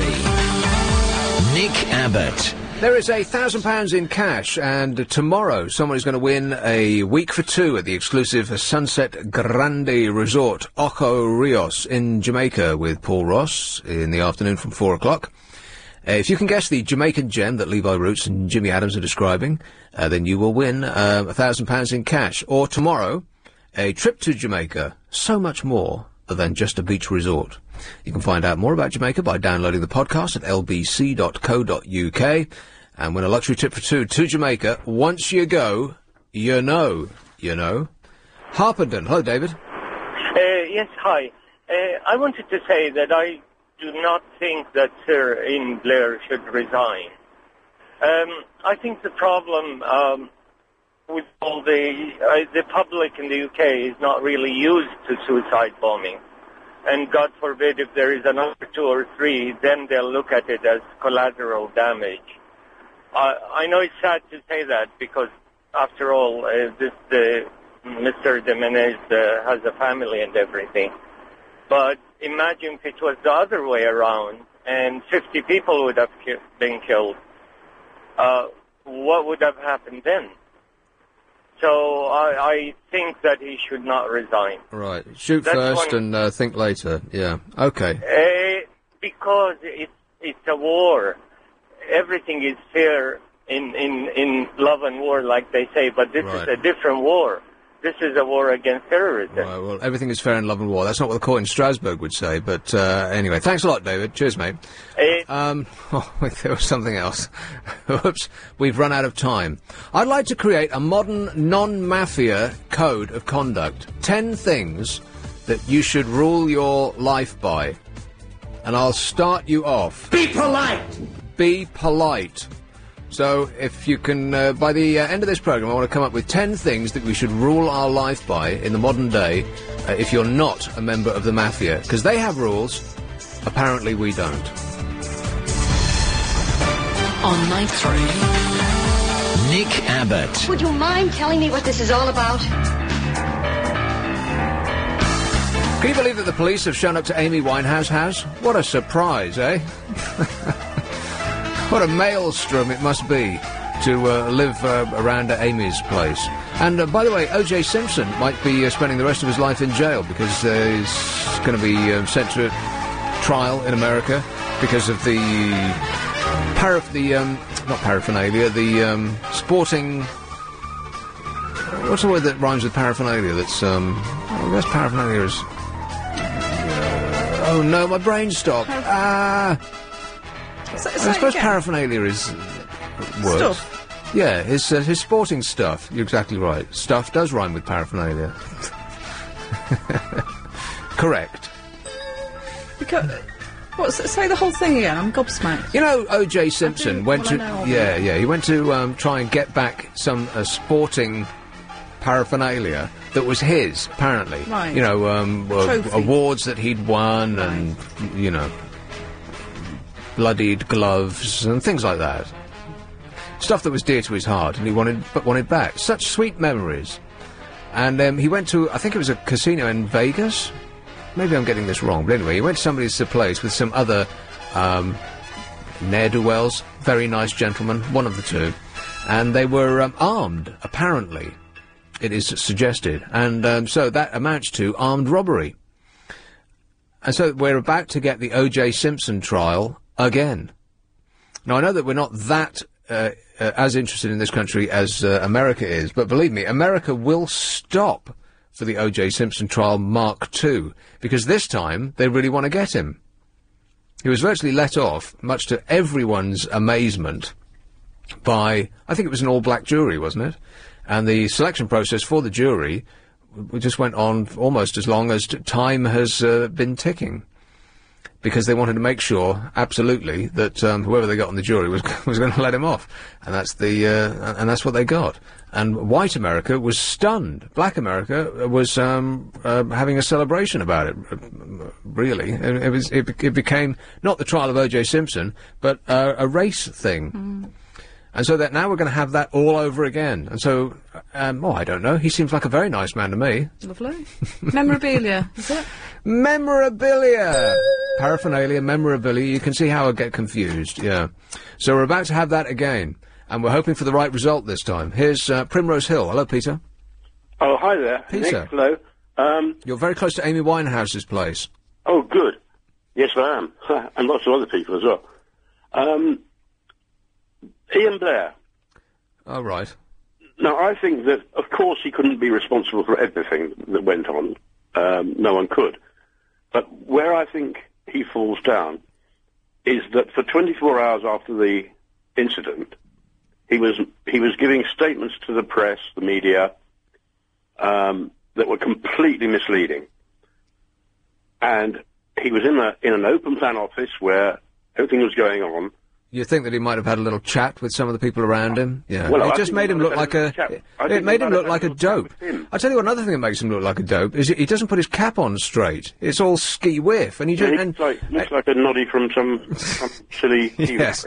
It does. He looks like a member of Camberwick Green. Yeah, you're absolutely right. I think the problem is that people in his office weren't talking to him, and either they were too scared to, or they didn't have confidence in him. Right. Well, you know, the manager of any organisation can't be held totally responsible. Not really, can't be held completely responsible for the actions of everybody that's under him, unless something really bad happens, and then they've got to blame. Someone's got to fall, and then it's you know, the buck stops with. But the question is, why didn't they talk to him? Why didn't they? Well, I've got no idea, mate. No one will have any idea from now until the end of time. But they didn't have confidence in him, is what it's down to. Well, maybe they just were frightened because they knew they'd made a giant mistake and they didn't want to tell the big boss. Yeah, exactly. But we'll probably they don't have confidence in him. Right. We'll probably never find out. Thanks a lot, Peter. All right. It's not a subject I really want to get into because where can you possibly go with that subject? It's all bad.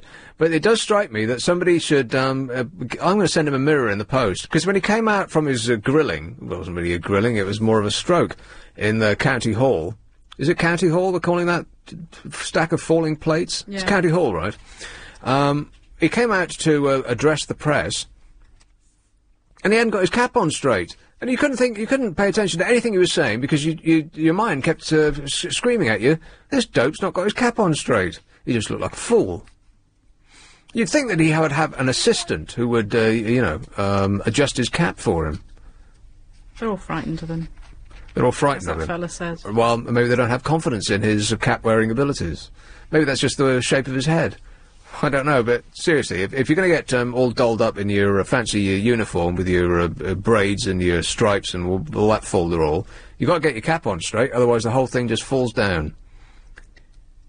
So what are your 10 rules for modern living? Be polite. Be polite! And put your cap on straight. No, I'm determined to do this, and I'll do it. Here's another call about Ian Blair. Can we have a few fewer calls about Ian Blair? I don't want them. It's not a happy story. You know, I mean, there's plenty of opportunities to do unhappy phone-ins, but it's not really something I do, because I just get depressed. I don't come in to work to get depressed. Come in for, you know, a little light relief. To relieve the boredom and the misery of my ordinary everyday life. It's the only fun I have. Isn't that pathetic? It's not entirely true, but I'll just stick with it in the hope that people will stop calling me about Ian Blair. I don't want any more calls about Ian Blair, please. That's a direct plea to you, Victoria. Or Vicar. Oh, yeah. But Vicar doesn't know what... That's not right by definition. So it has to... you usually put a Z on the end of it, so Visa. Visa. I was just going to call you Nicker, but that's... That doesn't really... No, Nicker, because... Yes. So I would be Nizza, you're Hezza, you're Visa. If we ever get, monstered by the tabloid press, that will be our names. Get used to it.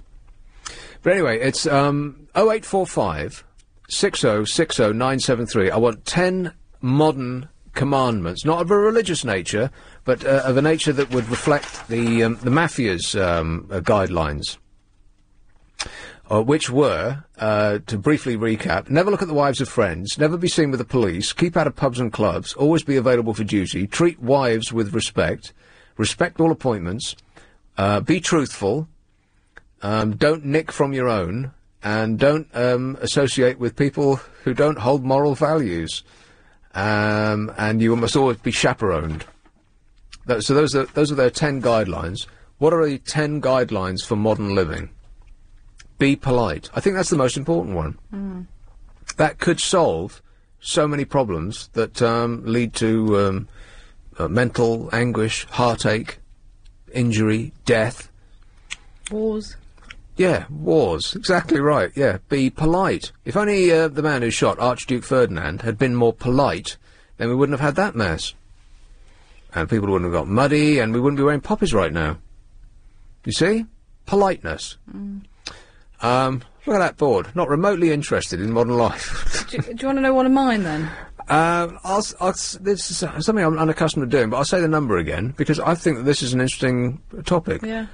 Commandments for modern life. Number 1, I'll start you off, be polite.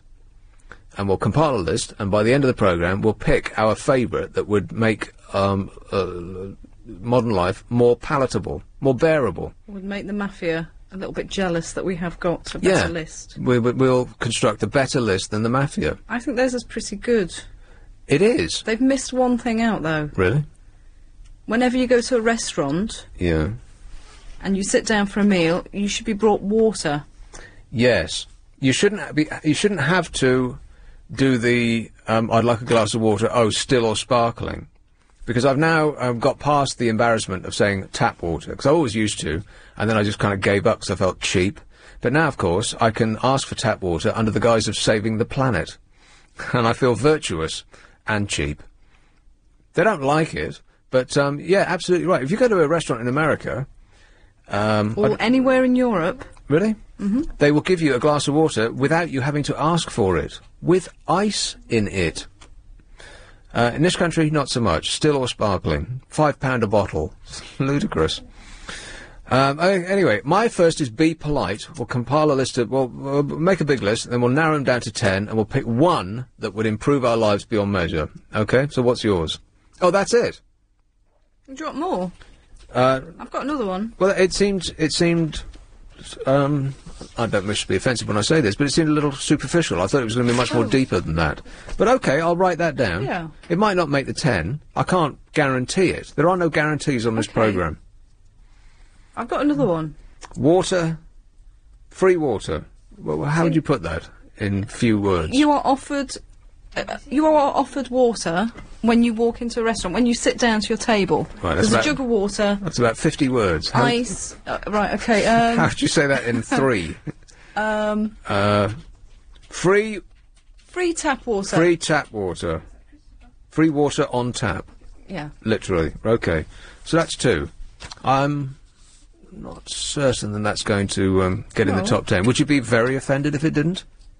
Well, if that's the best we get, then I suppose so. 2. Yeah, I know. We'll just have to stick with what we get. You're absolutely right. 9:15. Travel now with Alan Joyce. Thanks, Nick. The North Circular Road now has problems. Right, first in, be polite, then free tap water on the restaurant table without having to ask for it, damn it. That's as a few words as we can actually put that into. Here is Streatham. Hey, Jimmy. Hello there. Jimmy. I've got a very important rule for life. Yes. I find it very disconcerting when people drop litter in the street. I think it's an important rule for life to say always stand up to litter bugs. Always stand up to litter bugs. Yeah, don't stand for it. Just you look them in the eye and you tell them you pick that up and put it in a bin like a responsible citizen, or else I'm gonna have to bin it for you, and that's gonna upset me. Okay, all right. We wouldn't want to upset you. Thanks a lot, Jimmy. Oh, Jimmy. He blows my mind. Here is West Wickham. Christopher. Hello, Nick. Christopher. I have to agree with that last caller about the litter. That's 100% right. All right. No littering. Yeah. Not loitering. No littering. Littering. Absolutely no littering. Yeah. It really messes the place up. Anyway. It drives me mad. You see people sitting in stationary traffic and they're eating whatever it is that they're stuffing in their face, and when they're finished with it, it's as though how anybody can do this. I just don't understand the mentality of people who think, oh, I'm finished with this, I'll just put it out the window. What kind of a person is that? I just don't get it. A muppet. Yes. I mean, these people aren't helping. I mean, there should be... I made this analogy before. Society is like a giant boat. We are, most of us, all pulling in the same direction. We're all rowing away, like mad, for nirvana, which is on the horizon. Some people, a small percentage, but they are large enough to sink the lot of us, are digging holes. They're not rowing, but they're actually digging holes in the hull. In that circumstance, what would you do with these people? Would you ask them politely if they wouldn't mind not killing us all, or would you throw them overboard? I think we need to start throwing people overboard a bit more. Does that sound an extreme right-wing thing to say? Yes. Sort of. Anyway, my rule is, don't get mad, get even. Don't get mad, get even. Yeah. I'm not sure that's a very happy rule. No. Could you explain that further? Well, it's like I was in my business studies class today, and there's this guy with this big head, but he was taking the mickey out of me because I was fat. And he was saying, when you have your driving lesson, how does the car move along because you're so fat? So I said, well, when you get in the car, do you have to put like an extra big headrest on in your car?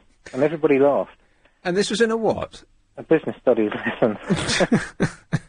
And what was the average age? About 5? What, in my business studies class? Yes. No. This is shocking behaviour. 17. 17, right. 17, 18, yeah. Right, okay, well, that's fair enough, I suppose. Still children.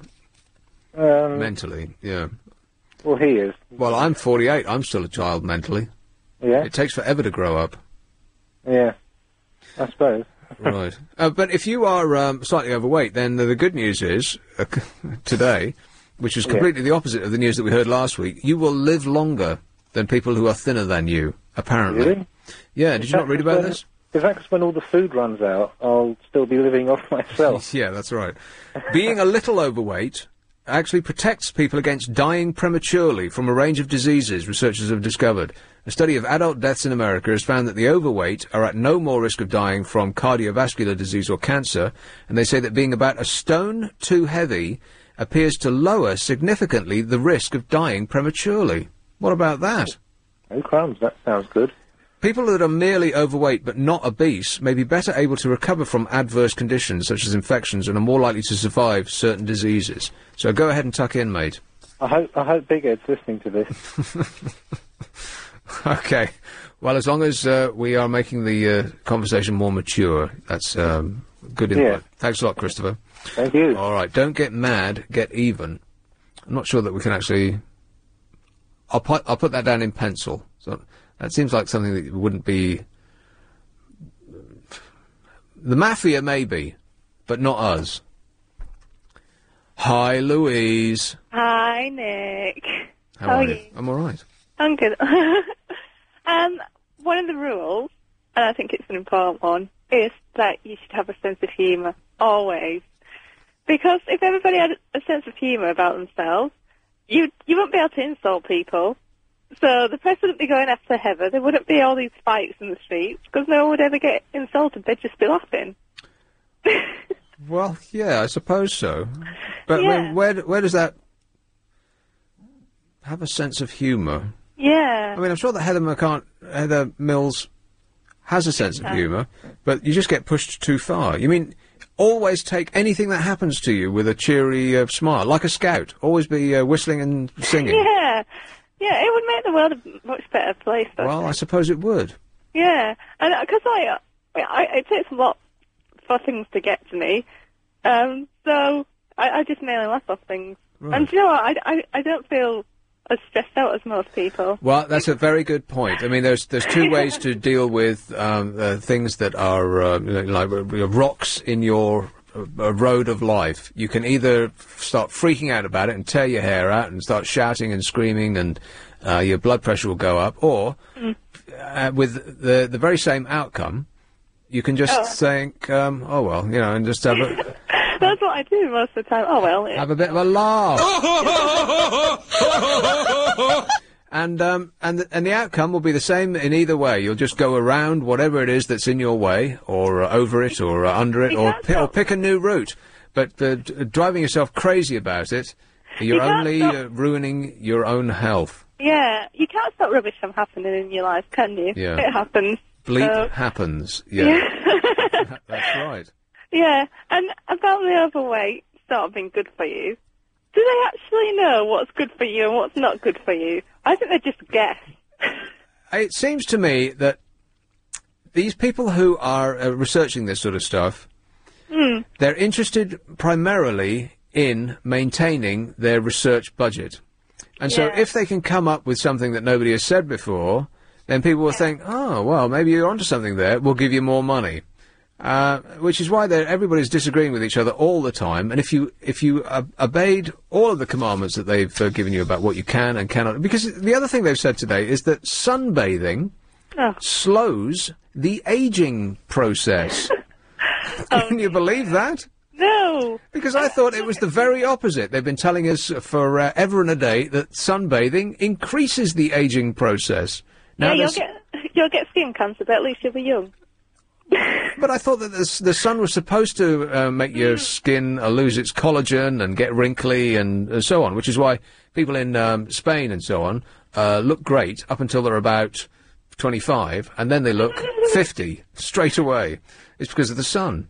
Yeah, in moderation, maybe it does, but not if you're trying yourself on a sunbed every week.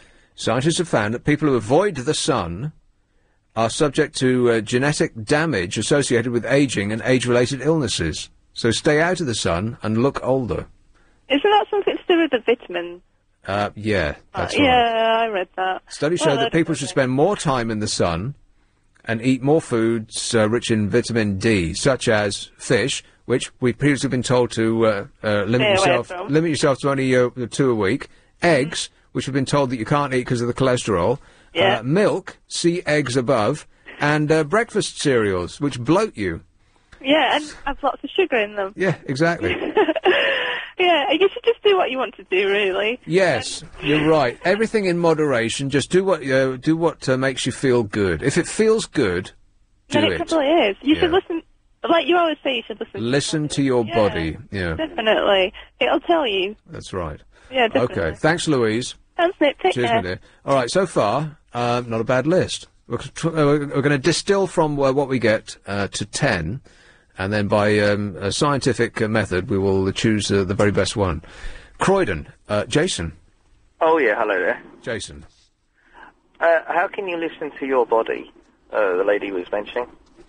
What she means is that if you tune your body up to the point where it's relatively healthy, then it will tell you what it wants. You will crave an orange when you're lacking vitamin C, or cheese when you need calcium. It will tell you what you want, and it will say... And it will, because I think it's true that the fitter you get, the less your body wants crisps and chocolate and all that stuff. You just don't want it because you've tuned your body up. In much the same way as a Ferrari wouldn't run very well on alcohol, but you could start a tractor with it.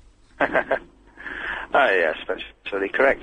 I just had a couple of queries, listening into your, were you talking about the code of silence or some sort of commandments earlier? What, the mafia? Yeah, yes. Right. It made me kind of wonder. Oh, we got to go. I'm sorry, I'll come back to you. London's LBC 97.3. 0845 6060 973. Nick Abbott. Everything is going extremely well. You bet it is. We have a How Low auction going at the moment, by the way. Are you still there, Jason? Certainly am. Good man. I'll come to you in just a second, all right? No problem. In our How Low reverse auction competition running all week, we have LBC's biggest ever plasma TV giveaway. It is huge. 50 inches. And a state-of-the-art surround sound system to stick around it, in it. It's the biggest plasma screen we've ever given away. Combined with the surround sound system, this will blow you away and probably really upset your neighbours. It has fast motion-enhancing technologies. That sounds fantastic. It's HD ready with a built-in Freeview, so you don't need another box underneath it. It's black, it's glossy, it looks fantastic even when it's switched off. To bid, text LBC plus your bid in pence to 88821, remembering that it's a How Low auction, so in other words, the lowest unique bid in pence wins. If nobody else bids what you do in pennies, then you could win it. So, literally, you could get this for 1 pence. 88821, your bid in pence. For example, if it was 45 pence, you would text LBC 45 to 88821. Bids cost £1.50 plus your standard network rate. Lines close at 6 p.m. Friday, the 9th of November. Bidders must be over 16. See lbc.co.uk for full terms and conditions. Did I get that right? Yeah. Yeah. Jason. Oh, yeah, hi. Jason. Sorry about that. No, not at all. It's all very good. Without talking about religion, 10 Commandments, etc., and what are they all about? I mean, really, is it the backbone of life and how to go about living in morals, or is it just some sort of a code? It's a guide. It's a life guide. Yeah, a rule book, if you like. You mean the 10 Commandments, or what we're making here? No, well, yeah, the 10 Commandments. The 10 Commandments is it just like an absolute life guide, or is it a philosophy? Yeah. It's it's a guide for people who don't know how to conduct themselves, I suppose. Okay, and then the recent Tutankhamun 5-year-old pharaoh. They just displayed the mummified body of the young torso. Yeah, they got his face out. Well, how on earth do they end up preserving that for so many thousands of years? Within the heat and the burial, and they didn't. Preservation techniques must have been very good in the ancient days. Well, I suppose so. They put a hook up your nose and pulled your brain out. Lovely. Could you get away with that in the NHS now? Well, they're thinking about it. There'll be a waiting list. Because I was speaking to my friend last night about the whole Egyptian and the mystical thing, and just to do with the topography of the whole area and to do with the building of the burial chambers and stuff. I've been to Luxor, and it's just a fascinating place. But I have to say, it doesn't look 3,000 years old. Oh, you smell a rat? No, I'm just curious to why it looks too new. Right. And hieroglyphics, it's just a very, very illusional area. I mean, have you ever thought about the reality of what might have gone on? Well, I've seen various documentaries of people that, the kind of people who think that spacemen are among us, who think that it's either a much older than they're saying it is, or much younger than they're saying it is. And you know what? I don't really care. I'm not remotely interested in Tutankhamun, and I can't believe that anybody else is too. You're going to go and see a dead guy's relics, and they're going to be queuing around the block. It's supposed to be the biggest art blockbuster in history since the mask came here last time in 1970, whatever it was. And I just don't care, unless they're advertising with us, of course, in which case I should buy 2 tickets. Yeah, I mean, I just thought that, the discovery of those areas, Howard Carter, I think it was to do with the guy who discovered certain bits and pieces in the 1920s. I just thought that would have done tourism a great deal. And I'm not saying I smell a rat, but I've been there and it doesn't look too ancient at all. Right, okay, well, we'll investigate that with both hands. Thanks a lot, Jason. Here is Surbiton. Oscar. Hello, Nick. Oscar. Hi there. How are you? I'm all right, thanks. You all right? Yeah, super. Thanks for asking. Good. I was listening to your rules and regulations as to how to be a mafioso. Yeah. And it was... The thought that struck me, first of all, was maybe we've misjudged the mafia. I know, they seem like such nice people. Yeah, I mean, it's obvious, isn't it, that if you get groups of people coming together to try and organise things, that there is another group of people who already kind of organise things on our behalf, who would seek to kind of discredit any other groups coming along that are trying to organise things, so that those who already had us by the short and curlies would not like to have any other groups getting themselves together. And blimey, hands up through there who has any idea what we've just heard. No, look, you're being very vague, Oscar. No, I mean, the government, if you want to call it that, the organs of the state kind of control our lives now. Oh, yes, the Dark Overlord.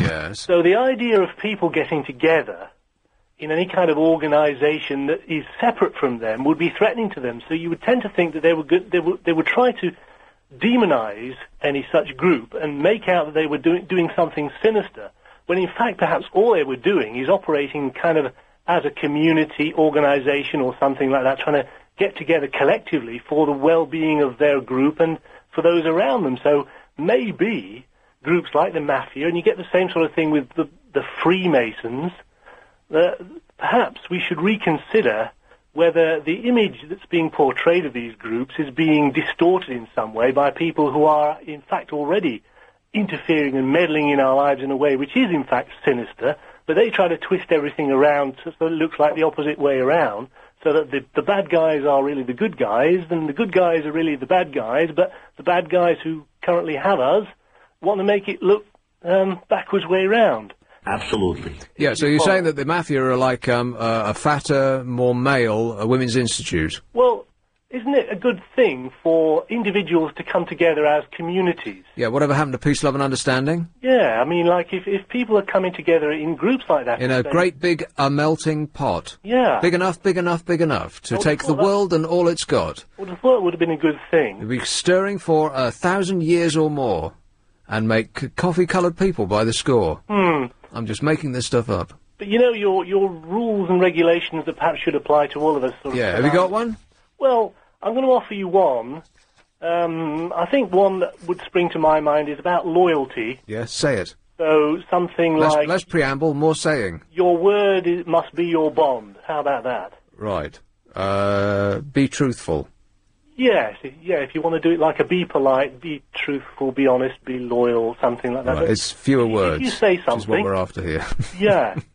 A few fewer words, Oscar. There was a TV show about a couple of years ago... Yes. Which tried to rewrite the Ten Commandments. I don't know if you saw that. It was a little while ago, but I do sort of remember it, and I remember what came number one.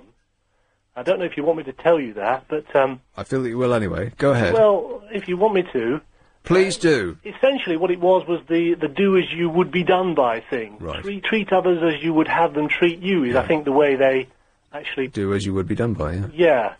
Okay. That's number one. And all right, well, I'll put that down as well. Okay. All right, that's a twofer. Thanks a lot, Oscar. All right. Cheers, mate. Ta-da. I've got another couple in here as well. You haven't given us one yet, Vizza. Vizza? Vazza? What are we calling you? Vizza. Helen is Hezza, I'm Vizza, you're Vizza. I've got, what did he just say? I've forgotten. I was hoping you were making notes there. There was so many words in there. What did he say? Oh, I'm drawing a blank now. How very upsetting for him. Something about organisations and... do as you, would be done by. Do as you... would be done by. I have, so far, be polite, free tap water on the restaurant table without having to ask for it, damn it. No littering. Don't get mad, get even. I'm not sure about that one. I don't like the tone of that. I mean, in fact, I'm going to cross that one out. That's not in the spirit of this, is it? Have a sense of humour. Quite right, too. I've got one. Motorbikes should stick to their own side of the road. How about that? The amount of times I'm driving along, minding my own affairs, and right in front of me, on my side of the road, is a motorbike. I mean, I know that it's tempting to skip the traffic if you're on just two wheels, but just driving in the middle of the lane on the other side of the road. I mean, how many times have you seen that? That's I mean, no wonder they're dying all the time. Their road safety is just rubbish. Be truthful, quite right too, and do as you would be done by. Let's have another one. York. John. Oh, good evening, Nick. Hey, John. You were saying, sir, that the Ten Commandments are a guide. Oh, God. That's what you said, they're a guide or something. Yeah. No, I mean, well, if we're talking about the actual Ten Commandments... Okay, well, let's not. Oh, well... Have I stumped you? Yeah, sorry, because I thought you were talking about the actual Ten Commandments. Okay, well, we'll be having an in-depth religious discussion after the news at 10. Oh, right. There you go, Clive. But thanks anyway, John, all right. Here is, I think we just dodged one there. Here's Noel, Kensington. Hello, Nick. Noel. Nick, I was reading once about Rockefeller the First, and he always said, and he lived by it, it's a bit like when someone's come up with, only do unto others what they would do unto you, but do it first. Right. That was his life rule. Yeah, he seems like such a nice man. Yeah. Okay. Well, I've got do as you would be done by, which is sort of the other way around. Yeah. But more or less the same. Didn't do him too badly. No, I suppose not. All right. Thanks, Noel. Bye. Dagenham. Oh no. You're not going quickly enough, Vizza. Just pop them all up. We're running out of time. Here is East Ham, Hassan. Hi, Nick. Yeah, Hi. I've got one. Go on. Which I reckon is good. Be charitable. Be charitable? Yeah. In terms of giving your money and doing charitable deeds, like, throughout the day, Yeah, You know help people crossing Yeah. the road and give up your seat if if somebody needs it more than you do, and Yeah, exactly. stuff like that. Not necessarily giving your money away, although I suppose it would help if you have a lot of it. Yeah, But just be. How about be nice? Yeah. That encompasses a lot. Yeah, that would be wicked. Right. Okay. Be charitable. Another one Go would on, be keep promises. Keep promises. Yeah. And I think that's about it. All right. Okay. Thanks, Hassan. Thank you. Everyone's been very vague.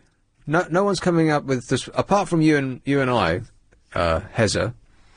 You with the free tap water, which was very specific, and me with the motorbikes on the other side of the road. Everyone's being very vague, like be nice and keep promises, and it's all very. Well, I suppose it's wishy-washy, but it's not rapier-like. It's not precise. It's not nailing people down about you didn't do this, now you must. I don't know. What would the penalty be? The taser? Die? It's 9:45. Here's Travel Now with Alan Joyce. Thanks, Nick, and we're looking at delay. LBC 97.3. 0845 6060 973. Nick Abbott. Come on, we're running late! For no good reason than I just thought it up and thought I'd do it. We're doing rules for modern living. And we're going to whittle them down to 10, which would serve everybody well, I think, to run their life by. And then we'll have one, the most important one, right at the end of the programme. Isn't that exciting? Here is West Kensington. Hello, Jane. Hello, Nick. Jane. Listen, is this a regular spot now, or are you just filling in again? It's regular until the chaos of Christmas. Oh, okay, right. Well, it's great to hear you, darling. I've got respect other people, because there's not a lot of respect around, is there, at the moment? Yeah, there's a lot of people say, moan about it and kill each other over it, but actual respect, no, you're right. Respect others. Could you put that down? I'm writing it as we speak. I think it's very important. Respect others. Mm. Is that the... okay, that is just that one, right? Yes, Oh, I thought a certainly there was lot something of people have said, well, I was going to say rubbish, litter, that really annoys me, that litter business. Me too. Oh, how about dogs? Oh, yes. Dogs must not foul or yap in public. Yes, that's very important. Right. No dogs. I'll just put no dogs. That covers everything, right? Yeah. I swear, there's a passage that goes under a bridge near me, and the passage narrows to about 2 foot across, and the bridge over it means that it never sees rainwater. Every single time I go down this passage, some dope with a dog has let it do right there. So it's unavoidable. Literally, the path narrows to 2 foot, and at the narrowest point, there's always a giant mound of dog crap under a bridge where it will never get washed away. And you come back the next day, and of course it's still there, except it's been smeared all over the place. And what kind of person would stand there idly by while their dog was going on the narrowest point on a covered pavement? I cannot understand that. I just can't. It's not the dog's fault. The dog doesn't understand. It's the owner's fault. So we should start culling dog owners. Would that be a good idea? Definitely. No dogs. I'm not terribly keen on dogs anyway, I just... They're just too stupid. Why can't they teach them to do it sort of in the curb and then go along with a bag? Yeah, clean it up with a plastic bag. Dogs are stupid, so it's not their fault. It's the owner's fault. Yeah. Yeah. Be responsible. Yeah. Okay, bye, Nick. Thanks a lot, Jane. Bye. Here is Hayes. Pamela. Hello, Nick. Pamela. I've got a very trivial commandment. Okay. Please, no loud bangers, fireworks after midnight. All right. No, or just no noise. No noise from neighbours or anybody. Everyone must be quiet. Shut up. Well, no, I wouldn't go so far as to say that, because there has to be some noise. No, I'll just but write down... unnecessary noise. I'll write down shut up, and that will cover it. Everybody must shut up. Oh, you are a tinker. No, but I completely agree with you, yeah. It's, noise from neighbours just drives me insane. I mean, fortunately, I don't have much of it, but that which I do have... I mean, what is worse, on a nice, sunny afternoon, you've got the windows open, and then there's that demented bumblebee of a lawnmower going. Right, lawnmowers and people in... and bonfires, and when you put your washing out. And kids in swimming pools over the fence, because there's something about a swimming pool and a child that just makes them scream. For hours, they're screaming. It does my parents' head in. I don't know why, but I also do think that ponds should have wire covers over them so children can't fall in and drown. Right.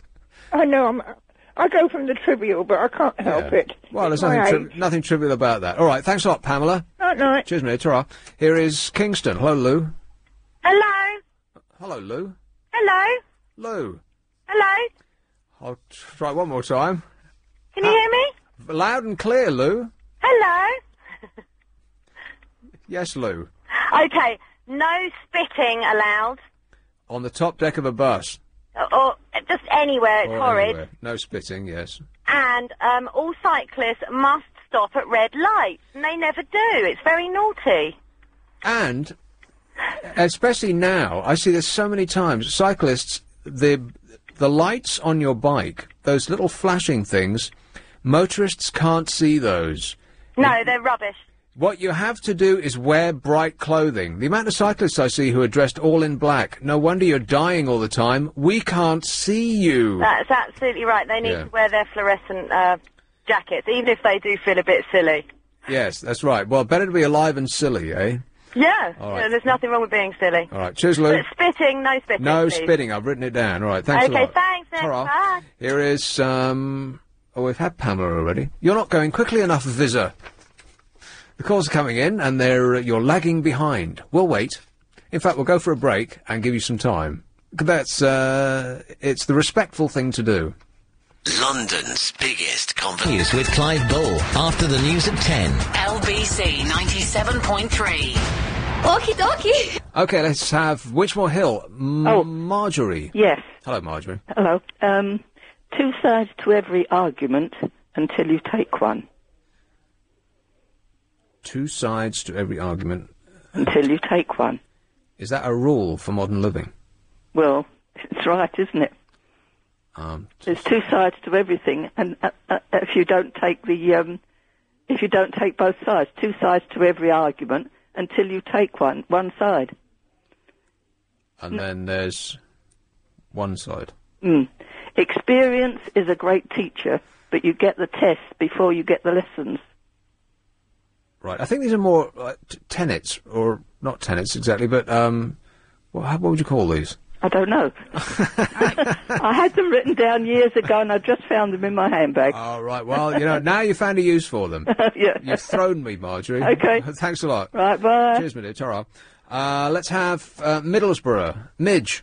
Oh, good evening. Hi, Nick. How you going? Long time no here. I know. Haven't I been lucky? Can I just add something to you? I've just been here making a list. Go on, then. Make love, not war. Make love, not war. Yeah. Yes. Is it okay? It sounds like you read it off the sticker of a beetle, but it fits right no, in. it just came to me as I just put it on my radio. Yeah, I bet it did. Okay, thanks a lot, mate. That's Cheers, mate. that's Good excellent. night. Make love, not war. Groovy. Yeah, and nuclear power, no thanks, and all those other hippie stickers that we used to have. Make love, not war. Have you got one for us, Visa? Probably. Probably. Drive your car as if your newborn baby was on the bonnet. I think if everybody drove as careful as that, we wouldn't have half as many accidents. Well, that's true. Yeah, I mean, the screaming between lights doesn't actually do you any good at all, because you could make that journey at 5 miles an hour, and you'd still get to where you're going at the same time, right? As opposed to rushing away from one set of lights and screeching to a halt at another. If you just proceeded in a sane manner, then you'd arrive feeling better. I mean, I came here very slowly today, and I arrived in a fine frame of mind. Whereas if I'd driven hell for leather in the same manner that I used to go from Leeds to London, I would have been, well, I wouldn't have calmed down by now. I think if you drive faster, you're more likely to feel more aggressive by the time you get to your destination, because you've just got more aggressive because you're not getting any further any quicker than if you're going slowly. You know you're going to get there slowly, so you anticipate that. And what helps with that is not listening to rock and roll. Listen to something like classical music or speech radio does perfectly, which is handy because we have a speech station. It's true, actually. When I used to drive into London all the time, I was always listening to LBC because it distracted my mind and it calmed me down when I was stuck in traffic jams. Unless somebody says, like me, something asinine, and then you start shouting at the radio, and then the plan all falls apart. Any more for the final list? I've got one. Heza? Stop showing off. Stop showing off. That would solve everything. That's specifically aimed at men, isn't it? It men is, and Nick. boys. Yeah. How did you pick that up? Because we're dopes. Any fool will know that. I'll just take these very briefly, see what they got. Hello? Hello. Make love, not lists. Okay, thank you. And finally, hello? Hi, it's Igor. Yeah, I got one. Self-remember. Remember yourself. But always be aware of yourself and where you are. Right. I think I understand. From the top. Free tap water on the restaurant table without having to ask for it. Damn it. No littering. Have a sense of humour. Motorbikes should stick to their own side of the road. Be truthful. Do as you would be done by. Be charitable. Keep promises. Be nice. Respect others. No dogs. Shut up. No spitting. Cyclists must be bright and right. Make love, not war. Drive slower. And stop showing off. And our favourite, of course...